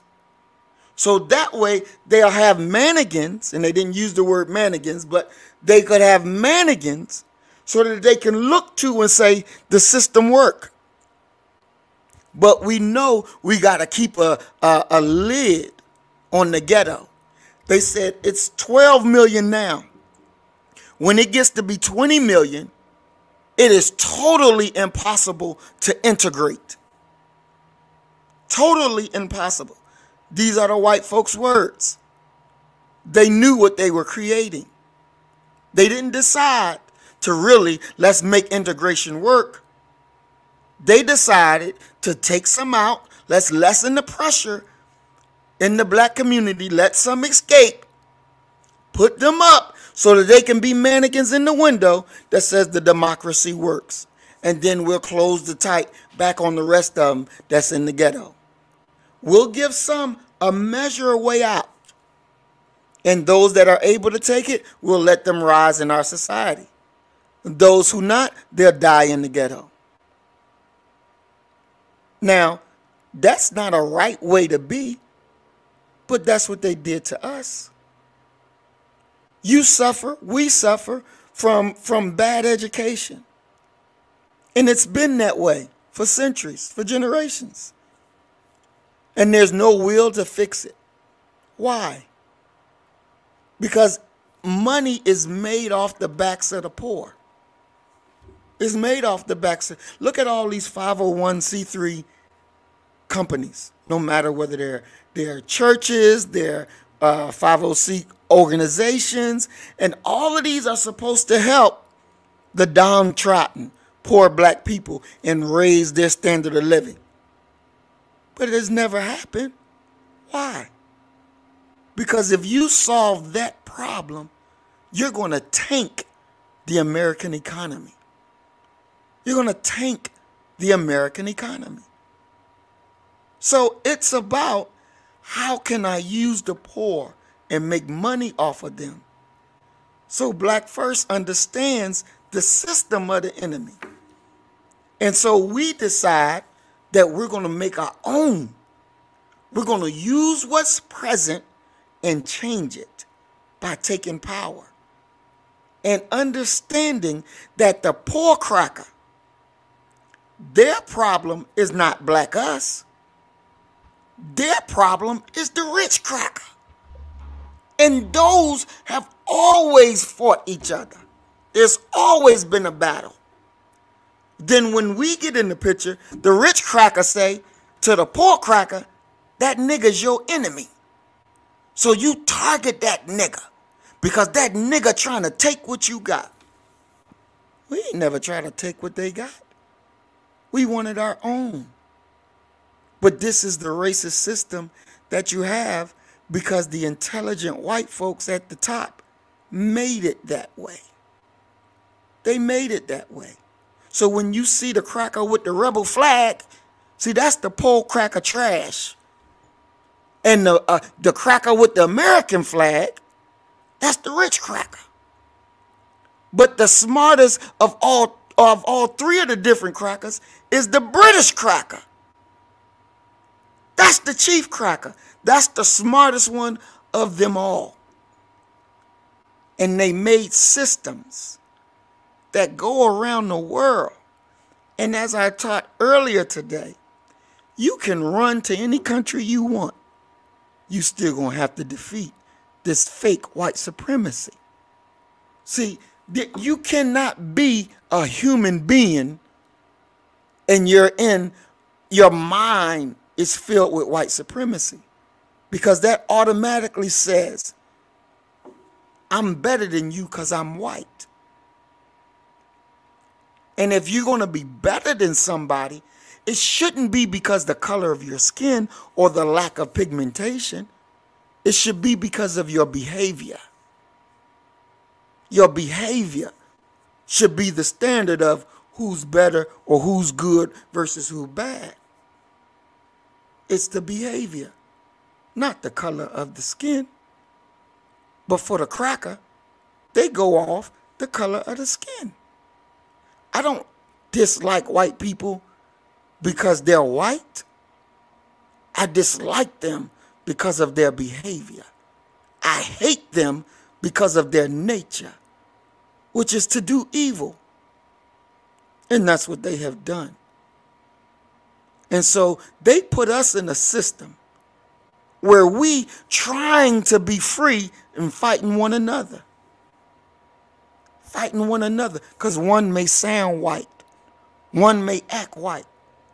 But is their sounding and their acting, is it because they found that there's protection in that? Can they find that there's acceptance in that? Why? Because a nigga ain't nobody but a white person. If a white person tell me I'm good, you're damn right I'm good. If a white person tell me I can do this, you right, I can do it. Because white people got the power to make you or break you. So that's why we as Black First, we embrace us. And fuck everybody else. Why? Because everybody else knows how to use black people to push their arguments, to push their agenda, to fight for them. We cape for everybody, and nobody capes for us. Nobody capes for us. Nobody comes to save us. So we got to save ourselves. We got to save ourselves. And if we don't do it, if we don't save ourselves, then damn it, we deserve the death that these crackers gonna put on us. They don't like us. Whenever they can think and plan that they were gonna put us in ovens, and this is after World War II. Because down there in North Carolina, where they was doing forced sterilization on black women, they was like, fuck it, let's just put them in ovens. Let's just put, and this is in writing, where you can go read their official transcripts. They were going to put us in ovens because they didn't like us.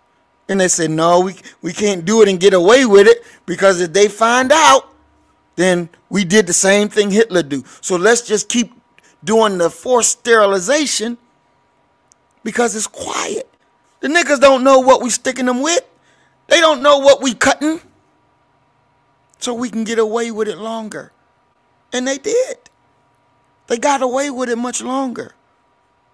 See, for a person to defend white people, to a black first person, we hate that. Because that's our enemy. And you're standing in the way of me dealing with my enemy. So I got to go through you before I can get the enemy. So that's why there's that clash between black. Because we love each other. We love our people. But when you start talking that whitey white talk, then the hatred begins to burrow. The anger begins to come because this enemy has taken everything from us. And now when we look at another black person, we hear the cracker language coming out of their mouths. See, we as black first, we understand that we are the future of our people. Our unborn generations depend on what we do today. They depend on that. So you have to have a segment of your people that's willing to do whatever need to be done for the freedom of our people. So it's like they got a choice. They can deal with Brother Angel, or they have to deal with me.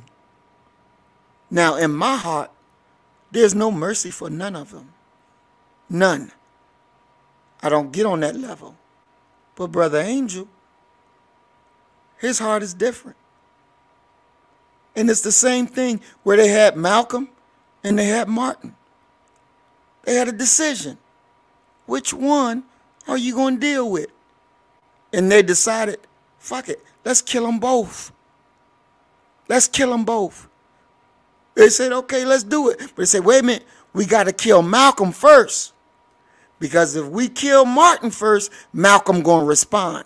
We kill Malcolm first, Martin ain't going to do a damn thing. Because he's a pacifist. Yeah, okay, let's do it that way. And that's exactly what happened. But then what they didn't expect and didn't understand is the riots that took place, not because Malcolm was killed, but because Martin was killed. And they begin to look for and see who's the nigga that caused this riot. Who's giving them one frame of mind? And they found out it wasn't no one black person doing it. It was their own media. Because all of us black people was watching how they sicked the dogs on us. We were watching how they took the sticks out and beat us. We were watching how they dragged us through the street. All of us was watching. And it created a mindset. And with that mindset, when they killed King, that mindset, oh, we're going to fuck you up now. So we went to burning. So they say now, we got to change that. We got to take away these black shows. Take away Black Journal, and let's call it Tony's Journal. See, they had to go and turn the mechanisms around so that you don't have one mind now. So what are we watching on TV? Miley Cyrus and all this other whitey white crap. Taking away your one mind, your sense. You're taking it away. Because they know in order for them to rule you, you can never have a strong opinion of who you are. You can never love yourself to the degree that you have to love yourself in order to outdo this enemy. So when they learned that in the 60s, the black teenagers were getting a backbone, they said, oh, we got to break this. And again, what I'm telling you It's in record. It's in record. It's in writing. But what they say, you want to keep it from a nigga? Put it in a book, because they ain't going to read it. Well, I've been reading. And the more I read, the more I hate them. Because the plans that they put on us is in black and white. It's in black and white. They are our enemy. They are. And there's no, you can cry about it. It ain't going to change their nature. It ain't going to change their heart. It's not. So this problem has to be dealt with. But what has to happen between black us, we got to come to understand the necessity of people like Black First. You got to understand that this kind of mentality is needed, because without it, without people like our sister Deity, myself, without Black First people, who gonna hold the line? Who's gonna put that pride of black into our children where it needs to be? When I asked a white woman, and I'm gonna shut up after this, I asked an old white woman, because she was around before integration. I asked her, what do you think? Do you think black people should have integrated? Did we get what we should have gotten out of it? She says, well, it's like a kind of 50-50. The bad part of it, you had to surrender who you were in order to join us. You understand? You had to surrender who you are in order to join white folks. And the black folks that I asked who was around prior, before integration, every last one of them said we should never have done it. And these blacks that I asked are well-to-do blacks. And all of them said we should never have done it. So for me, knowing what I know, I have no choice but to be Black First. Because that's our saving grace. Integration hurt us. It hurt us. For those white folks who want to be human, that want to be human, I ain't got time to go look for them. But they want to be human, they'll understand my language. Because they understand what we've been through. And they understand what they allowed to happen to us. Now, they can't join me, but they can join Angel. They can join him. But we are our only saving grace.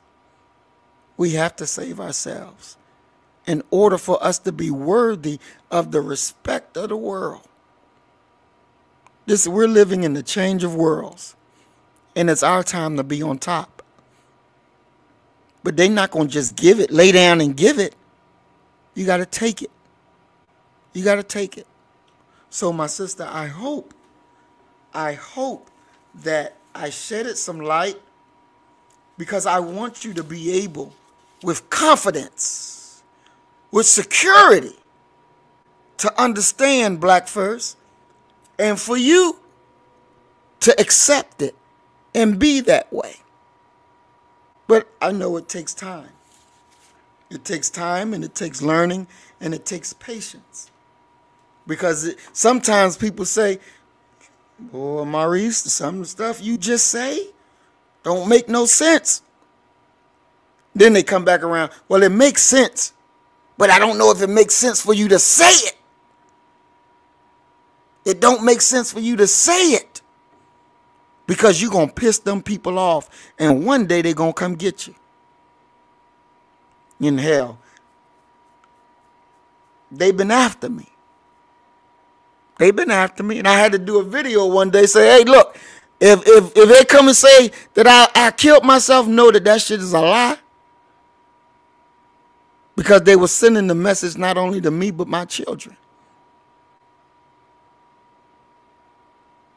This is real. This ain't no pipe dream. When you come after power, you're going to bring that heat.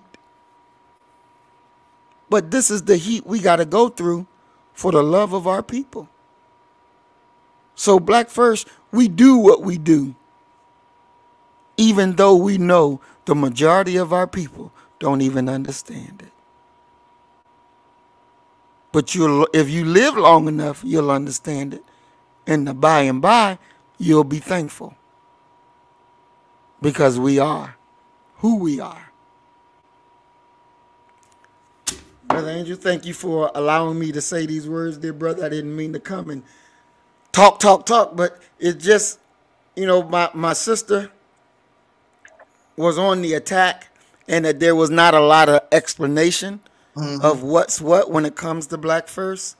And so I had to jump on, and I thank you for allowing me to jump on and to say what I had to say. And I hope that it is constructive, because I want our people to understand what Black First is about. Because you look, we need each other. And that's real at the end of the day. We need each other. You know, I think I was being interviewed on Alquan's program about Mississippi Initiative. And they were talking about my enemies. And they was like, well, Taalik, Angel Snuff knows he's your enemy. I said, no, he's not my enemy. He's not my enemy. The cracker is my enemy. He ain't did nothing to me like what the cracker did. He ain't my enemy. The cracker is my enemy. And I don't want us to be enemies of each other, especially now. Especially now. So if we can try to work together, and work with each other and not against each other, because we're going to need each other. That's the reality. That's the reality. And the only way we're going to get out this is with each other. So if the cracker break your arm over there, then we need to make sure we answer that. We need to make sure that we feeling the pain of our brother and our sister. And we need to be the answer for our brother and our sister. We are Black First. Yesterday, today, and tomorrow.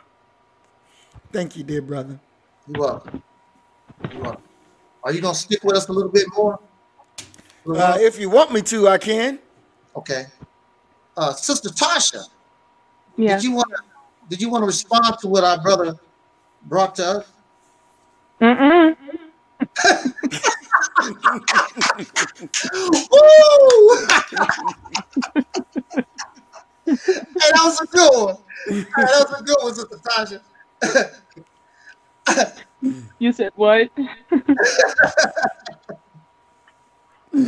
I won't be stupid enough to respond.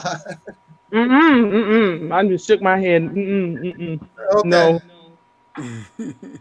Yeah, this is what I want to say. Brother Muhammad, because I didn't want Brother Muhammad to leave, because I just wanted to make a point here. Because he said, you know, I'm Black First. You know, you whitey. You know, I don't do whitey. You know, I'm Black First. But Angel, you know, he got room over there on the yellow bus. Go over there. You know, kick it. Now, see, if we watch the Mississippi campaign promotional video, or if you take anything that I've ever said about the Mississippi campaign, I don't remember inviting white people to get on board the soul train. I've never said that. I never said, we're going to take control of Mississippi, and I want y'all white folks to help me, and the Asians or whatever. I never said that. It said to inspire the black people that's in that state to make certain moves. I did not add nobody else to the equation. They there have to deal with other people. But my target is soul brothers and sisters. Now, can a white man be a soul brother? If the people decide he can be honorary, back in the day, the Native Americans, and even in Africa, they make honorary chieftains out of almost anybody. It's just ridiculous over in Africa. Now, anybody can be. As long as you got some money, you can roll up and be an African chieftain. They done cheapened their brand. No, that's what they have, cheapened their brand. Anybody. As long as you got some money, you can go to Africa. You can go on the internet right now. Chinese are honorary chieftains and white folks. Anybody. As long as you got some money, they cheapen their brand. Now, if you want to be an honorary soul brother, if you show me you're willing to die with me, you can be honorary. But don't bring your honorary ass to get some soul sister. We don't play that. That don't work. You get you another honorary soul white woman, and we can do this together. That's the way I saw it. The Native Americans do it. Yeah, you my brother, but you ain't gonna have my Indian woman. We're going to have to find you another white woman to get with. Now, sometime down in the future, when we all dead and gone, maybe, they've worked things out and people don't trip on these things. But during our day and time, we got to trip on them because we have to show our love for each other. I don't want no white woman. I want a sister. You never see, En Vogue is not white. You don't never see me. They can come on here as a guest. I have no romantic interest in Caucasian women at all. Never have. I want you to be like my mama. What they said in the black community, if you can't use my comb, my mama's comb, I can't do it with you. That's how we used to play. So all my talk about the Mississippi campaign, you never hear me talking about integrating with nobody. I am saying that these people are here and I'm gonna have to deal with them. Now, this is the relationship that we're gonna have with them. Look, if you get in the way, we're gonna have a problem. Now, if you want to assist or stay neutral, that's cool. But I'm not asking them for their help, they're in the way. They just here. But see, we dominate the state of Mississippi. So it's going to be our way. And most of them, they won't like the fact that we're taking control of that state anyway. They be ready to move and get the hell out. Good. You think I'm going to get on TV? Please, white people, we love everybody here. We humanitarians. Please, sir, don't leave. I don't give a damn. Roll out. I know who the enemy is. I've been dealing with them all my life. And then they put that knife in my heart. Took 10 years of my life. I ain't forgot that. It was them. I know how evil and wicked. Matter of fact, that was my test for them. I've never seen a people behave and act that way. These are some really dirty, dirty bastards. And the only thing I'm telling us is we got to be smart. Outslick the fox. Be wise how you move. See, this is my thinking process. There are people who deal with snakes and they play the music, whatever. You call them snake charm. But that snake got the potential to bite you and kill you. Now, something else about a snake. A snake can save your life. If you're out in the desert somewhere, you don't have nothing to eat, kill a snake. He saved your life. The same thing that can poison you and kill you can actually save your life. We got to learn how to be snake charmer. Know how to use the snake for your own purpose. Also a snake. You can take his own poison and make an anti-venom and heal yourself. This is talking about it on a spiritual level, but also on a physical level, because you can take snake poison and make an antibody and save yourself from the poison.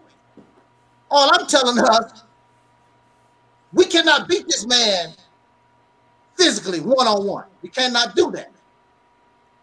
But we can out-slick the slickster. We can take the tools, we can take the things that we have and use it against us. That's all I'm saying. I'm not, and as far as integration is concerned, we've always been integrated on the slave plantation because integration means to mix. Because we shouldn't be with them anyway. That's integration from the very beginning. The closest we're going to get here is segregation, which was a wonderful thing because I lived in segregation. I told you, when I was a little boy, I didn't even see white folks till I was what, 5, 6 years old? I didn't even know what white people look like. And my people never talked about them. My people never talked about them. So I didn't know who the hell they was. I was astonished when I saw my first white man. There's a white man on our land.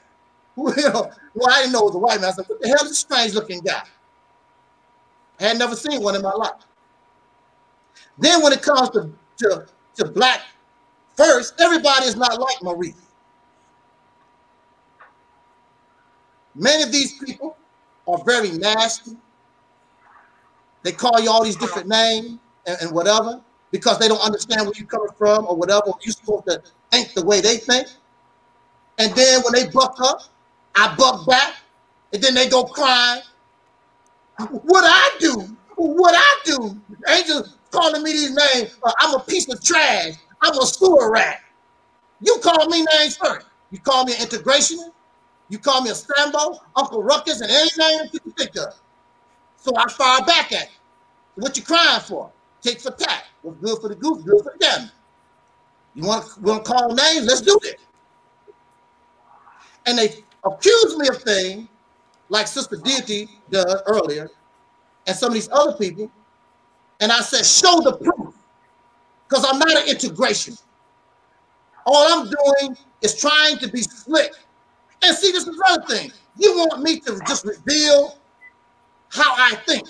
You don't do that with the enemy, because you got to have some kind of surprise factor. You can't just go out here and tell them how you gonna move, what you gonna do. You gotta have some kind of surprise for these suckers, because if they know how you gonna move, how you do things, then they can react to those things.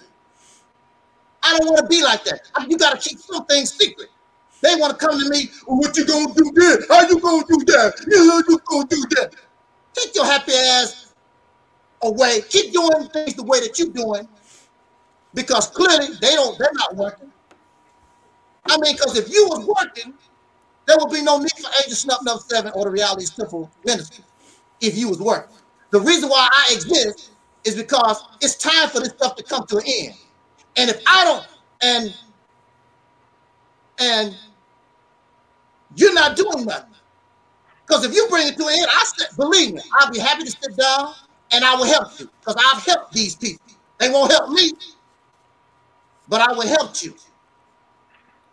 But not keep doing the same old thing, think that you're going to get a different result. Here I am. I go to the Nation of Islam Temple on 2 occasions, and they threatened to beat me up. And the New York Temple responded, because I reported it to Chicago. And the New York Temple responded about these threats that these people were giving me. Now, the St. Louis Temple, one of the temples that, well, it was, I got threatened with the St. Louis Temple twice.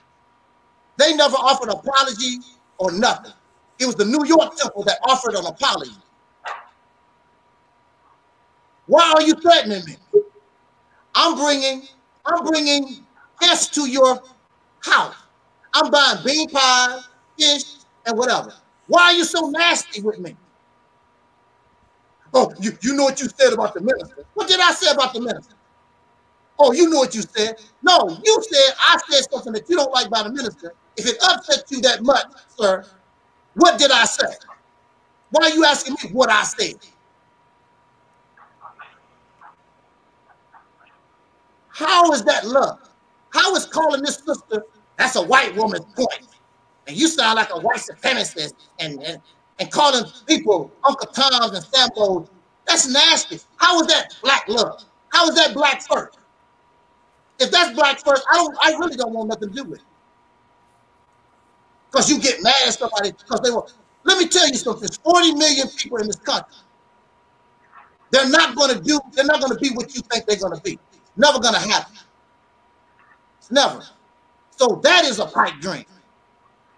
But what can happen is that we can take everything that we have similar and work from that foundation and work our way up. That's what we can do. Because actually we have more in common than we have different. We claim that we want to change this condition. We claim that we want to be liberated from this oppression. Well, that's what I want. That's what I thought. That's what all of y'all want. How are you going to achieve that goal by ostracizing people because you sound like you talk white and we speak English? Everybody talks white, including your happy ass, except you speak Ebonics or whatever. So I don't like people lying on me. I don't like people making false accusations because you don't understand. Now, I've tried to bring the Mississippi campaign and everything I do, the simplest manner I can do. I cannot baby you. I'm not going to sit around here, spend 24 hours a day and hope that you understand. Because really, I don't give a damn. You ain't that stupid. I give you that benefit of a doubt. You're not that damn stupid. No, what you want is a slave. You want a slave like your cracker master, your black power ass. That's what it wants. You want me to be your slave. You want me to bow down to your African spiritual God and all this other nonsense and the Egyptians. I'm not interested in all that doo-doo. I just want to be free. You can take all that stuff and kick rocks. I'm not your slave. And see, that's another thing. These people want slaves. I'm not your slave. I'm going to always be Kuta Kinte. I have no interest in being Toby, my friend. Whether the slave master is a peckerwood or whether the slave master is you. And I'll be damned, I'm going to let a slave be a slave to a slave, because that's all y'all Negro ass is a slave. Bow down to you. I'd rather be dead. I'd rather be dead. And I'd rather stay with the peckerwood than go anywhere with y'all ass, because y'all not just. You're not just, you're not fair, you're just as evil and wicked and nasty as this peckerwood. I want nothing to do with that. And that's been my experience. And that's one of the main reasons why I started talking a lot about Pan-Africanism and pro-blackness, but the people that I was dealing with was some nasty people, how they treated me. They make Pan-Africanism, they make pro-blackness look really, really terrible. I don't want nothing to do with that. And those who come and listen under the sound of my voice here, we don't want nothing to do with that. I'm not going to be your slave, my friend. You don't tell me what to do. I would rather stay with Joe Biden than go anywhere with your happy ass. Because messing with these crazy ass niggas, they'll have you under guillotine. Because I disrespected the African God. Take your African God and kick rock. Don't give a damn about you and your African God. Joe Biden don't make me bow down to no African God. So I stick with the peckerwood. That's the way I look at it. I'm not going to do it. You're just as bad as the peckerwood. Matter of fact, if it wasn't for white first, there wouldn't be black first. If it wasn't for white supremacy, it wouldn't be no black supremacy. All these is a response to our conditions. All this stuff would not even exist if it wasn't for the conditions. So I don't want to be like them. They want to be involved in skin color. So I embrace what we call soul, because soul has no color. You can't call me a racist. I'm a soul brother number one. What you mean black? I didn't say nothing about black. I said soul brothers and sisters. The descendants of slaves born in this country. I didn't say nothing about my skin color. How you gonna call me a racist? When did soul become a race? I don't do that. I want to be different. I want to get away from that concept, because that was the concept that caused our problem to begin with. Fight fire with fire. I guess that's what you're trying to do, fight fire with fire. It works sometimes. Most of the time, you can't fight fire with fire. So it's late, y'all, and we can continue the conversation. And that wasn't even the topic. The topic was the issues between black women and men. Now we talk about black first and white supremacy and all this other stuff. I mean, it's a conversation we can have.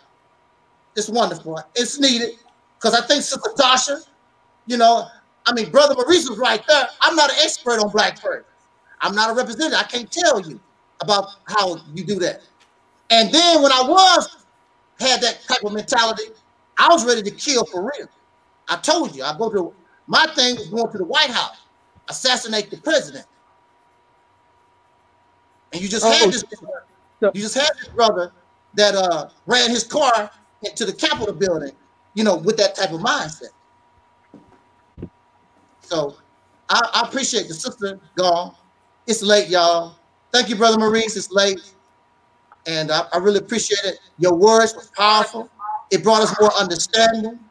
But I also wanted to bring, you know, some understanding from my point of view, because I'm not integrationist.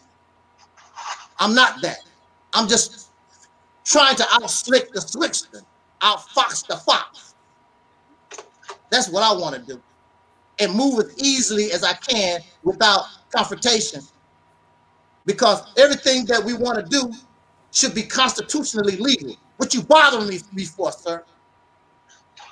I want to put them in a position so when we sue them, the reparations that we should have got, we're going to get on this level.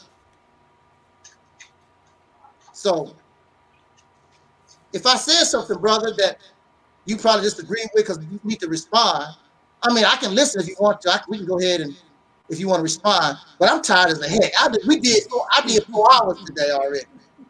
And now we're doing 2 hours. That's 6 hours right there. You know, that's a job going to work. It's okay. I can save my points that I wanted to make for a later time. I'm quite sure we'll get back together again and do another program. Yeah, it's late and I got to get up in the morning to make this drive to visit my little girl. So I understand. You know, I'm you know, the sister, you know, we had that little argument or whatever. I wanted to go ahead. She wanted to do the broadcast. So I went on and done it because, I mean, I don't have, you know, we've been rolling together for what, 2 years, going on 3 years, you know. But people on the outside that don't know our relationship, oh, see, she breaking her, just not 7 down. She did it. No. That ain't how it works. She gonna I was happy to hear her on. Yeah. And I wanted to at least make contact with her and see if she come over and spend some time on our panel with us. Yes, she will. Well. I will.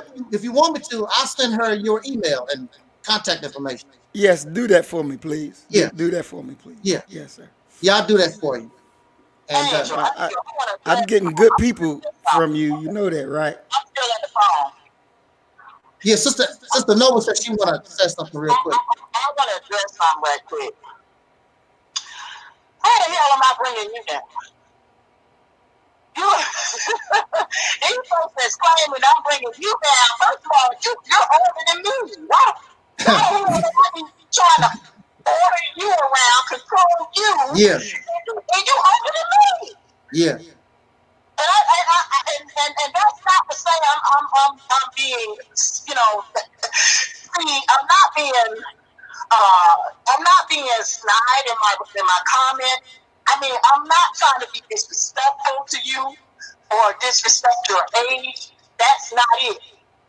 That's not it. Mm-hmm. You know, you're the elder. You're an elder. That's what these knuckleheads don't realize. And even if you don't call yourself an elder, you are an elder. Yeah. Of the community.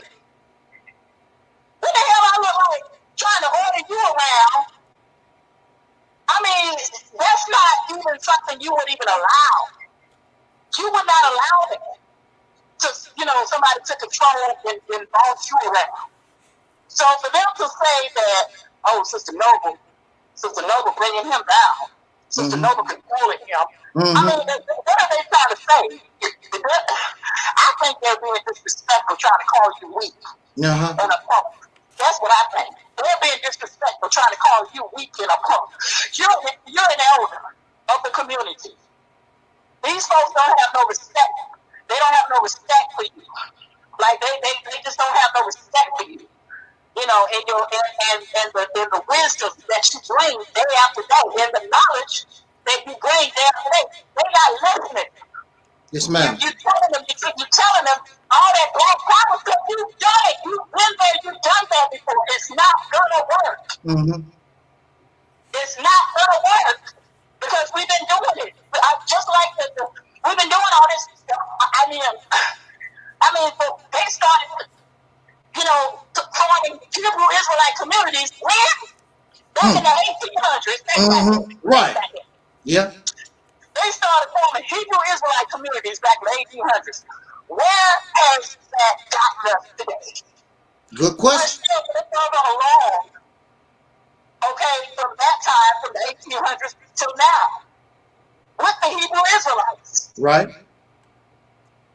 You know, and I just wanted to say that. I want to throw that out. I don't want everybody thinking Sister Nova controlling Brother Angel Snub-Nut. Because Brother Angel Snub-Nut ain't gonna let Sister Nova control him no way. Not gonna happen. Not gonna happen. Okay? Okay? I just want to throw that out there. I just want to throw that out there. That's all. The cracker, when I was locked up, didn't control me. Exactly. So what make you think I'm gonna let some Negro on the street? I was in the belly of the beast. And you know, he did everything he could. He took away my visitors' rights and wouldn't let me play basketball, and I couldn't have a soda pop and some chips and whatever. Yeah. I can't be controlled by soda pop and chips. I can't be controlled by television or basketball. You're not weak. You're not a weak guy. Yeah. Not even sex can control you. No. Okay? No. And for the record, everybody thinks, oh, they had sex.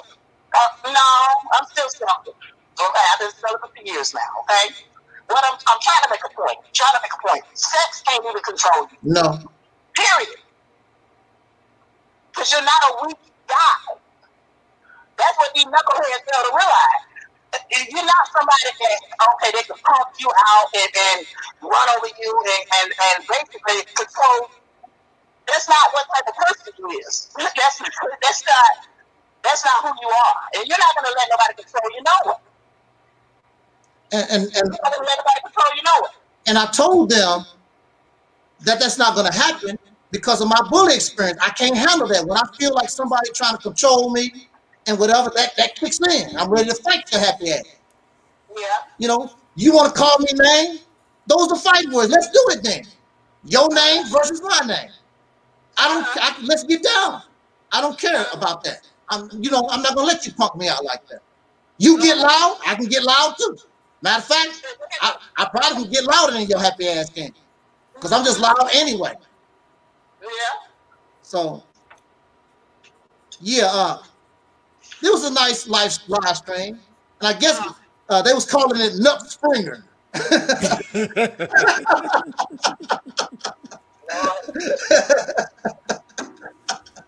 I'm gonna keep my comments to myself. I'm just gonna go listen to the whole live stream because I just have to catch the middle of it, during the argument. Well, there wouldn't have been no argument. Deity's got this thing about calling people names when they don't do what she want, and that sister came out like a tiger, and then Deity back off.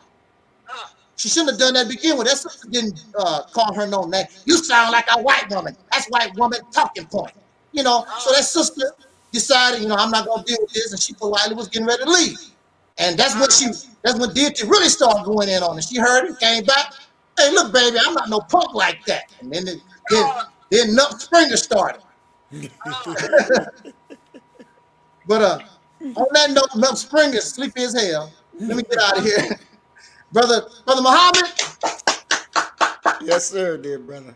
Man, you've been fine. This was a good week for you, right here. I mean, you was bringing the heat, and I thank you so much for what you had to say to us. A lot of people never heard you really talk. They was like, wow, that's no reason. Yeah, they never really heard you talk before. So I'm glad that everybody enjoyed everything outside of Nut Springer. You know, I can't control people. You know, when people start doing that, you know, you get your YouTube channel and get people when they get emotional or whatever. You can't control that stuff. The people get emotional. I was there, stop. The only way I could really stop it, I would actually have to just flip them off, take them off the air, because they're not going to stop. She's not going to stop. So I can't control people, you know. Hell, sometimes I can't control myself. Remember the battle? Remember the battle for Mississippi? Sure do. Can't control myself sometimes. So, you know. So we're going to get out of here. The deacon said, appreciate your time, Maurice, Sister Noble, and Up7. Yes. Thank you, everybody in the chat room. It was a lot of comments, and we actually had a real nice crowd. I didn't think we were going to get nobody tonight. I don't know. Maybe y'all night owls or something. I don't know. But generally, I'm in bed at 8 o'clock.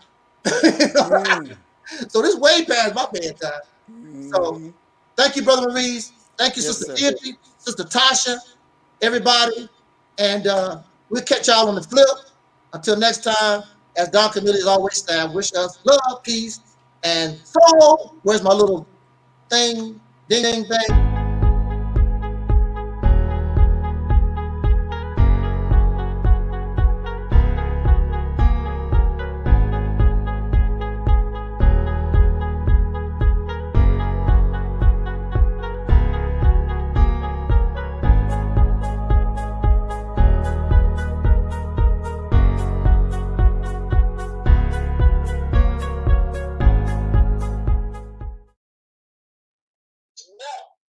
And you know, and Deity, still live on there.